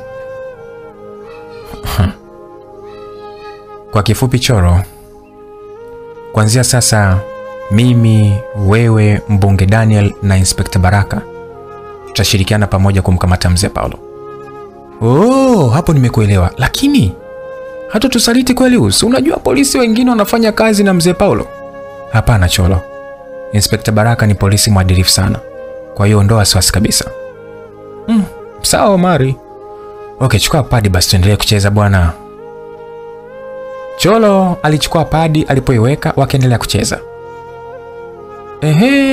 Vipi tena Cholo, utulii tu? Nimekumbuka kitu mwanangu. Kitu gani? Hivi Ana yuko wapi? Swali la Cholo lilimshtua Omari. Hakutegemea swali kama hilo kutoka kwa Cholo. Inaonekana kuna siri iliyojificha ambayo hata Cholo haifahamu. Sasa upande wa pili bandarini huku kwa Kennedy, aliukagua mzigo kama upo salama na ni sahihi. Na udhapita, naona mzigo upo mwake kabisa. Ni kweli Kennedy, kwa sasa natakiwa sasa mzigo uingizwe sokoni. Okay, usafiri umeshaandaa kupeleka mizigo kiwandani? Ya, mimi nimeshaandaa kila kitu. Tena gari ndio zile zinakuja. Eneo la bandarini zilifika gari 3 za mizigo kwa ajili ya kupakia madawa ya kulevya. Gari zilikuwa zimeandikwa wauzaji wa maziwa ili kuficha polisi wasishtukie. Basi bwana, kura zilianza kuhesabiwa Walihesabu ni mzee Paulo, Hans, Juma na Patrick. Alipewa nafasi ya kwenda kuhesabu kura ili asihisi kama anadhulumiwa. Walimpatia nafasi ya kuhakiki kura zilizopigwa na wanachama wa Ugondo. Mzee Juma aliamini Patrick atauawa tu. Muda wote alikuwa na tabasamu. Meno yake yalikuwa nje. Zoezi la kuhesabu kura lilikamilika. Lakini Patrick hakuwa na furaha kutokana na matokeo aliyoyapata. Alirudi alipokuwa ameketi kwa mara ya kwanza. Matokeo alikuwa nayo mzee Paulo kwa ajili ya kuwasomea wanachama wa Ugondo. Kila mmoja alitega masikio ili asikie ni adhabu gani atapatiwa Patrick. Ndugu zangu, zoezi limekamilika. Waliopiga kura ni watu 50 na matokeo ni kama ifuatavyo. Waliotaka Patrick auawe ni watu 25 na wanaotaka Patrick apokonywe mali ni 25 pia. Watu wakawa wanatizamana, inakuaje? Ina maana imekuwa nusu kwa nusu. Kuna mwanachama mmoja bado hajapiga kura, anaitwa Kennedy. Kama nilivyotangulia kuambia mwanzo, yeye yupo bandarini, ameenda kupokea mzigo wetu. Wanachama walitaka Kennedy apigiwe simu ili apige kura. Endapo Kennedy atasema Patrick auawe, basi atauawa, na endapo Kennedy atasema Patrick apokonywe mali, itakuwa hivyo kwa sababu kura ya maamuzi ipo kwa Kennedy. Patrick kichwa alikiinamisha chini. Aliamini huenda leo ndio siku yake ya mwisho. Hapo ndipo unapokumbuka ya kwamba ishi na watu vizuri. Mzee Paulo alichukua simu yake, akaipigia namba ya Kennedy. Simu ikaanza kuita.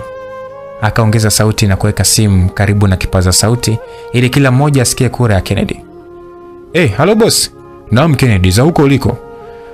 Nzuri boss, mzigo tumeshaupokea na sasa hivi vijana wanapakiza kwenye gari kwa ajili ya kuleta makao makuu. Wow, kazi nzuri sana Kennedy.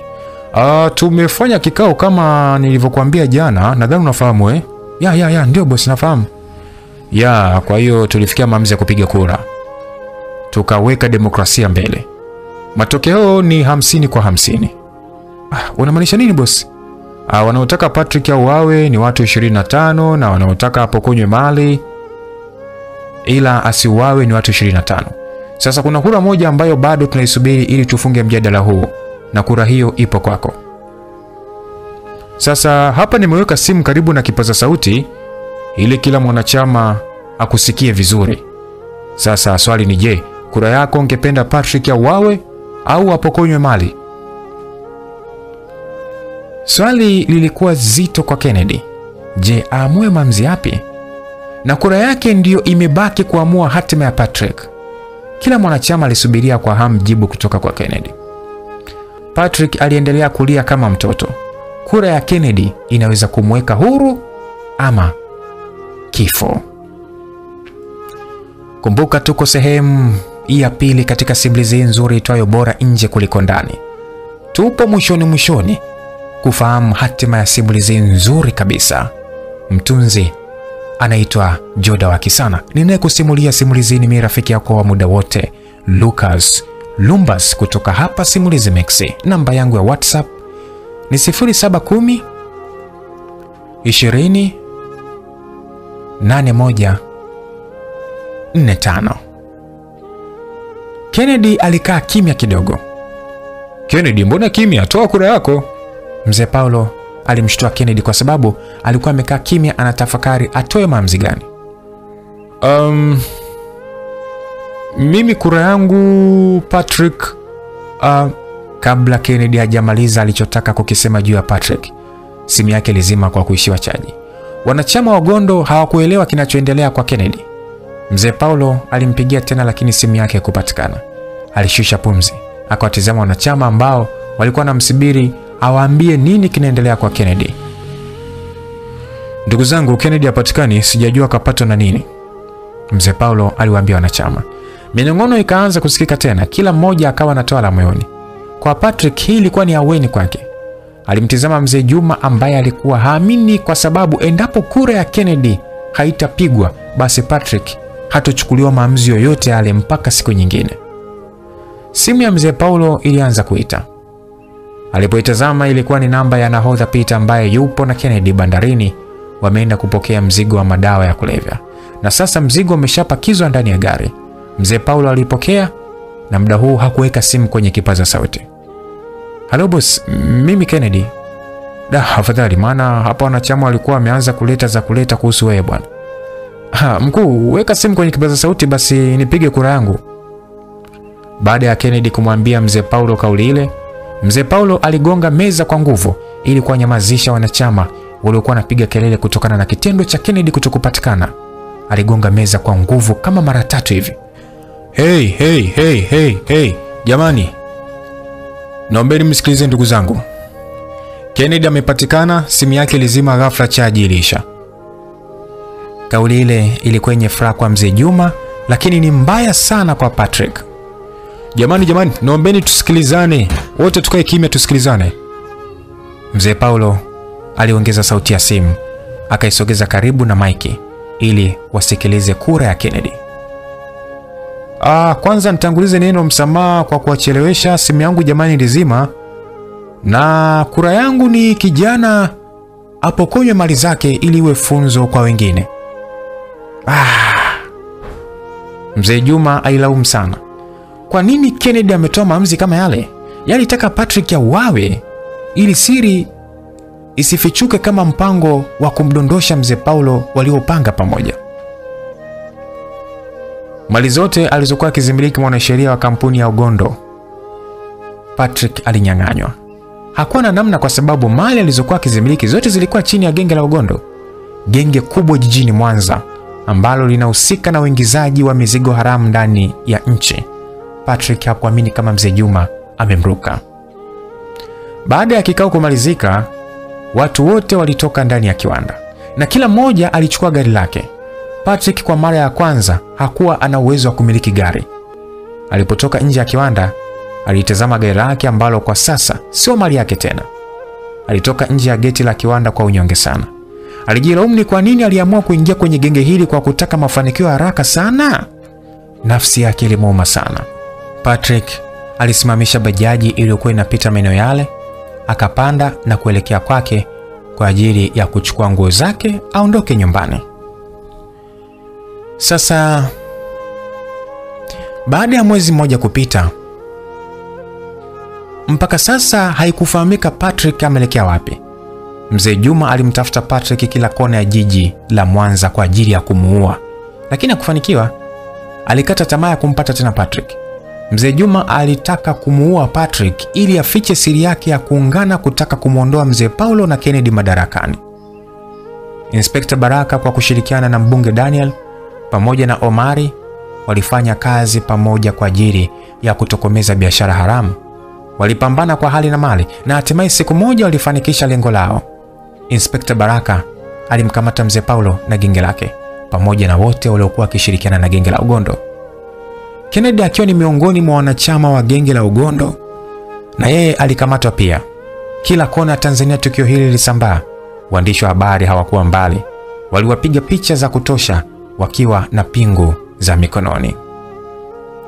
Sasa wiki 3 kabla ya tukio la kukamatwa kwa Kennedy, mzee Paulo, mzee Juma na genge zima la Ugondo, ilikuwa hivi.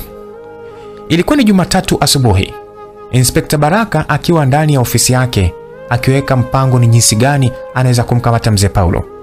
Simu yake ya ofisi ilianza kuita. Aliacha kazi aliyokuwa akifanya na kuandika faili za kesi mbalimbali, akarekebisha vizuri tai yake nyeusi, kisha akaipokea simu na maongezi yao yalikuwa hivi. Hello Inspekta Baraka. Naam. Habari yako Inspekta? Sauti ya kiume ilisikika kwenye simu. Nzuri, naongea na nani? Unaongea na Patrick. Nina taarifa muhimu sana ambazo zitaweza kukusaidia kwa ajili ya kumkamata mzee Paulo na genge lake. Taarifa hizi zilimshangaza kidogo Inspekta Baraka. Hakuamini anachokisikia, kwamba ushahidi. Inspekta Baraka alisimama kabisa ili asikilize vizuri. Unasema nini? Kwani wewe nani? Samahani kwa kutojitambulisha vizuri. Mimi ni mwanasheria mstaafu wa kampuni ya Zungu Express na nilikuwa nikifanya kazi na mzee Paulo. Kama utahitaji kupata taarifa zaidi, njoo hoteli ya Kambarage chumba namba 3. Sawa, nakuja sasa hivi. Lakini inspector, naomba uje peke yako. Wala usionekane kwa sababu mimi natafutwa. Wanataka kuniua. Usijali kijana, nakuja sasa hivi hapo. Okay.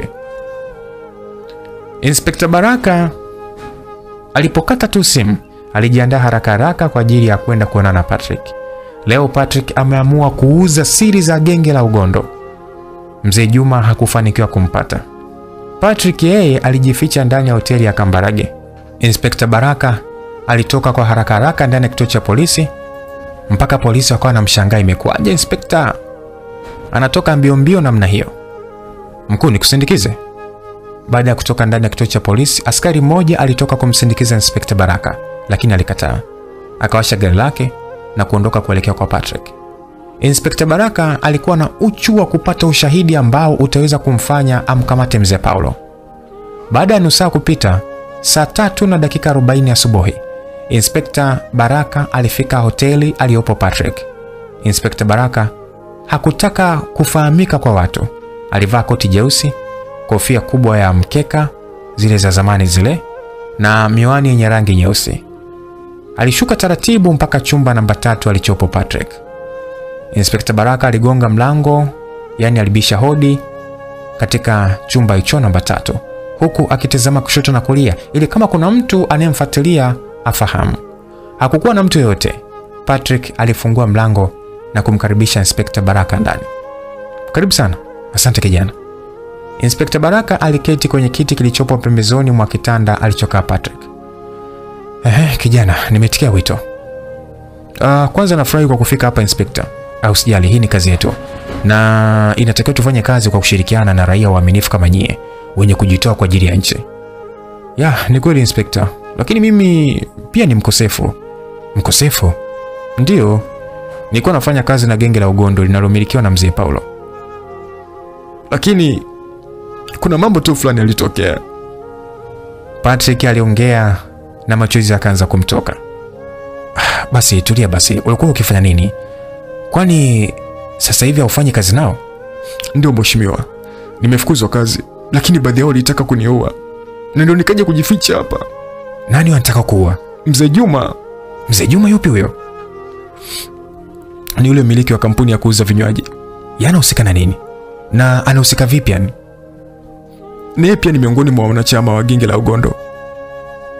Patrick alimwambia Inspector Baraka, ambaye alibaki mdomo wazi kwa sababu hakuamini kama mzee Juma na yeye ni miongoni mwa wanachama wa genge la Ugondo. Kumbe hiki chama chao ni kikubwa hivi? Ndio Inspector. Na ulisema na ushahidi uko wapi? Patrick alisita kidogo kujibu swali aliloulizwa na Inspector Baraka. Inspector, naomba kwanza uniahidi kama nitakuwa salama baada ya kushirikiana na polisi. Patrick, nikwambie tu kwamba usijali. Ninakuahidi nitakuwa bega kwa bega na wewe. Na hakuna mtu atakayeweza kukudhuru, niamini mimi. Sawa Inspector. Patrick aliingiza mkono mfukoni, akatoa kitunza kumbukumbu, yani flash, akampatia Inspector Baraka, kisha akasema, kuna kila kitu kuhusu genge la Ugondo. Kuna kila kitu kuhusu biashara haramu zinazofanyika ndani ya kampuni ya usafirishaji ya Zungu Express. Kuna mikataba mbalimbali, lakini pia kuna ushahidi wa ile kesi mliokuwa mkifuatilia utekaji wa watoto. Unasema nini? Ndio hivyo Inspector.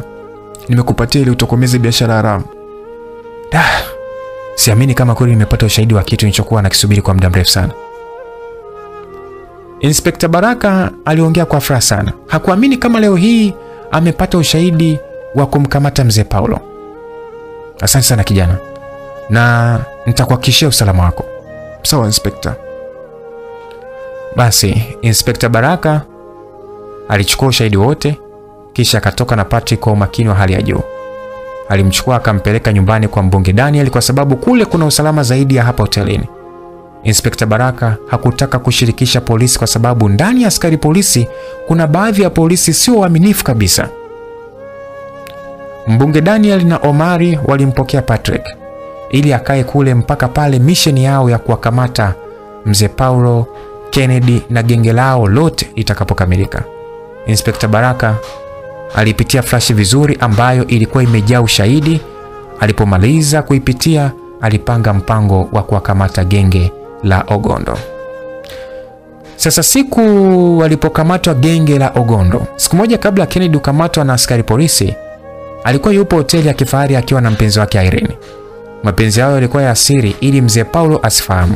Lakini wasijue kuwa mchana wa leo siri yao ingelifichuka tu kwa namna yote ile, kwa sababu Inspekta Baraka alikuwa anakuja kumkamata Kennedy na msafara wa Inspekta Baraka ulikuwa na waandishi wa habari.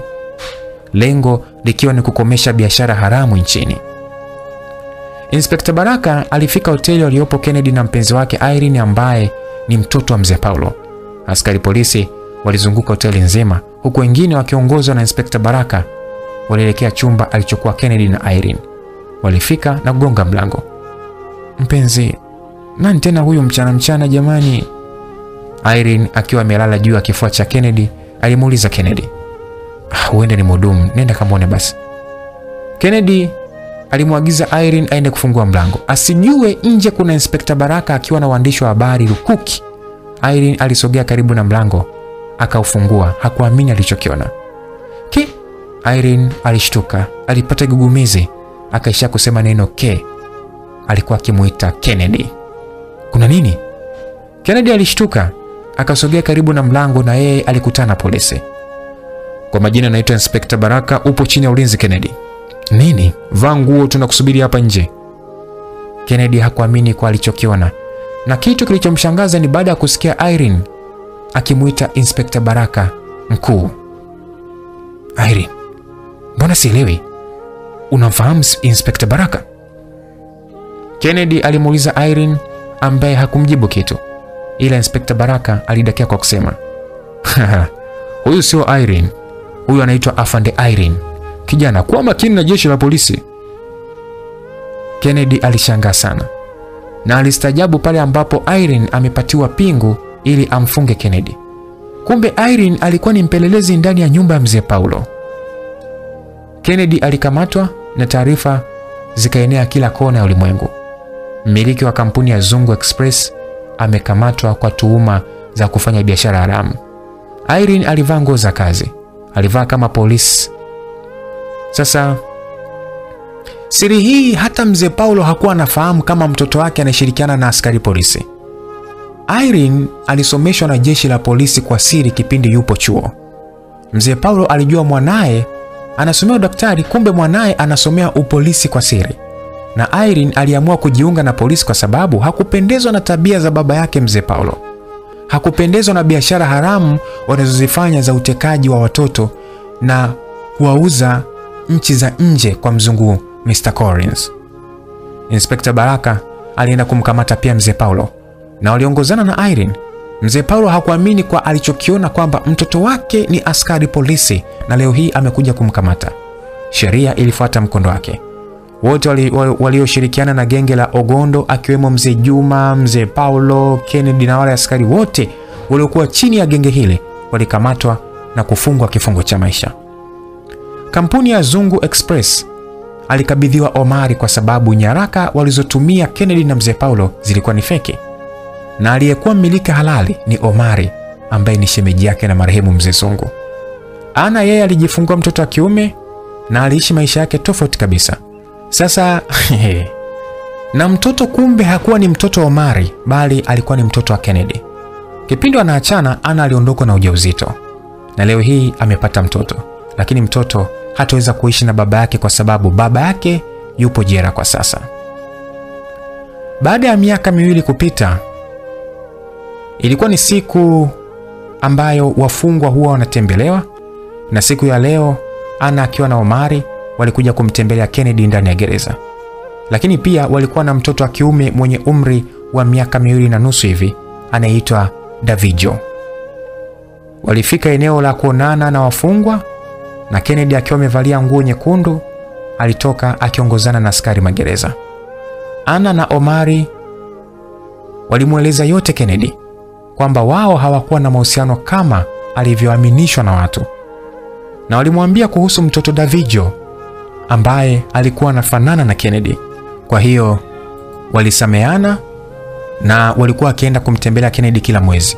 Hawakumtenga, na siku moja walipokuwa wamemtembelea kuna neno Kennedy aliwaambia, "Omari, ndani ya ofisi ya mzee Zungu kuna faili lipo limeandikwa Bora nje kuliko ndani. Naomba ukalichukue ulichome moto kwa sababu lina taarifa mbaya na biashara haramu." Usijali Kennedy, faili lile niliona zamani sana na nimeshalitupa. Sawa rafiki yangu, ila bora uishi nje kuliko ndani. Okay Kennedy.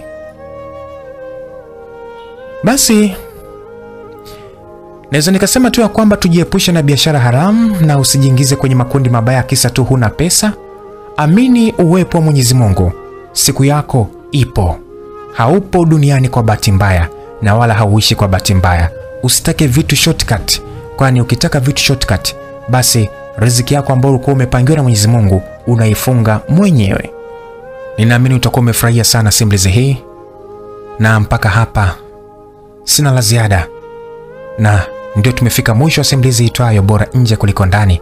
Mtunzi Joda waki sana. Niliyekusimulia simulizi hii ni mimi rafiki yako muda wote, Lucas Lumbas, kutoka hapa Simulizi Mixi. Sina la ziada. Bye bye.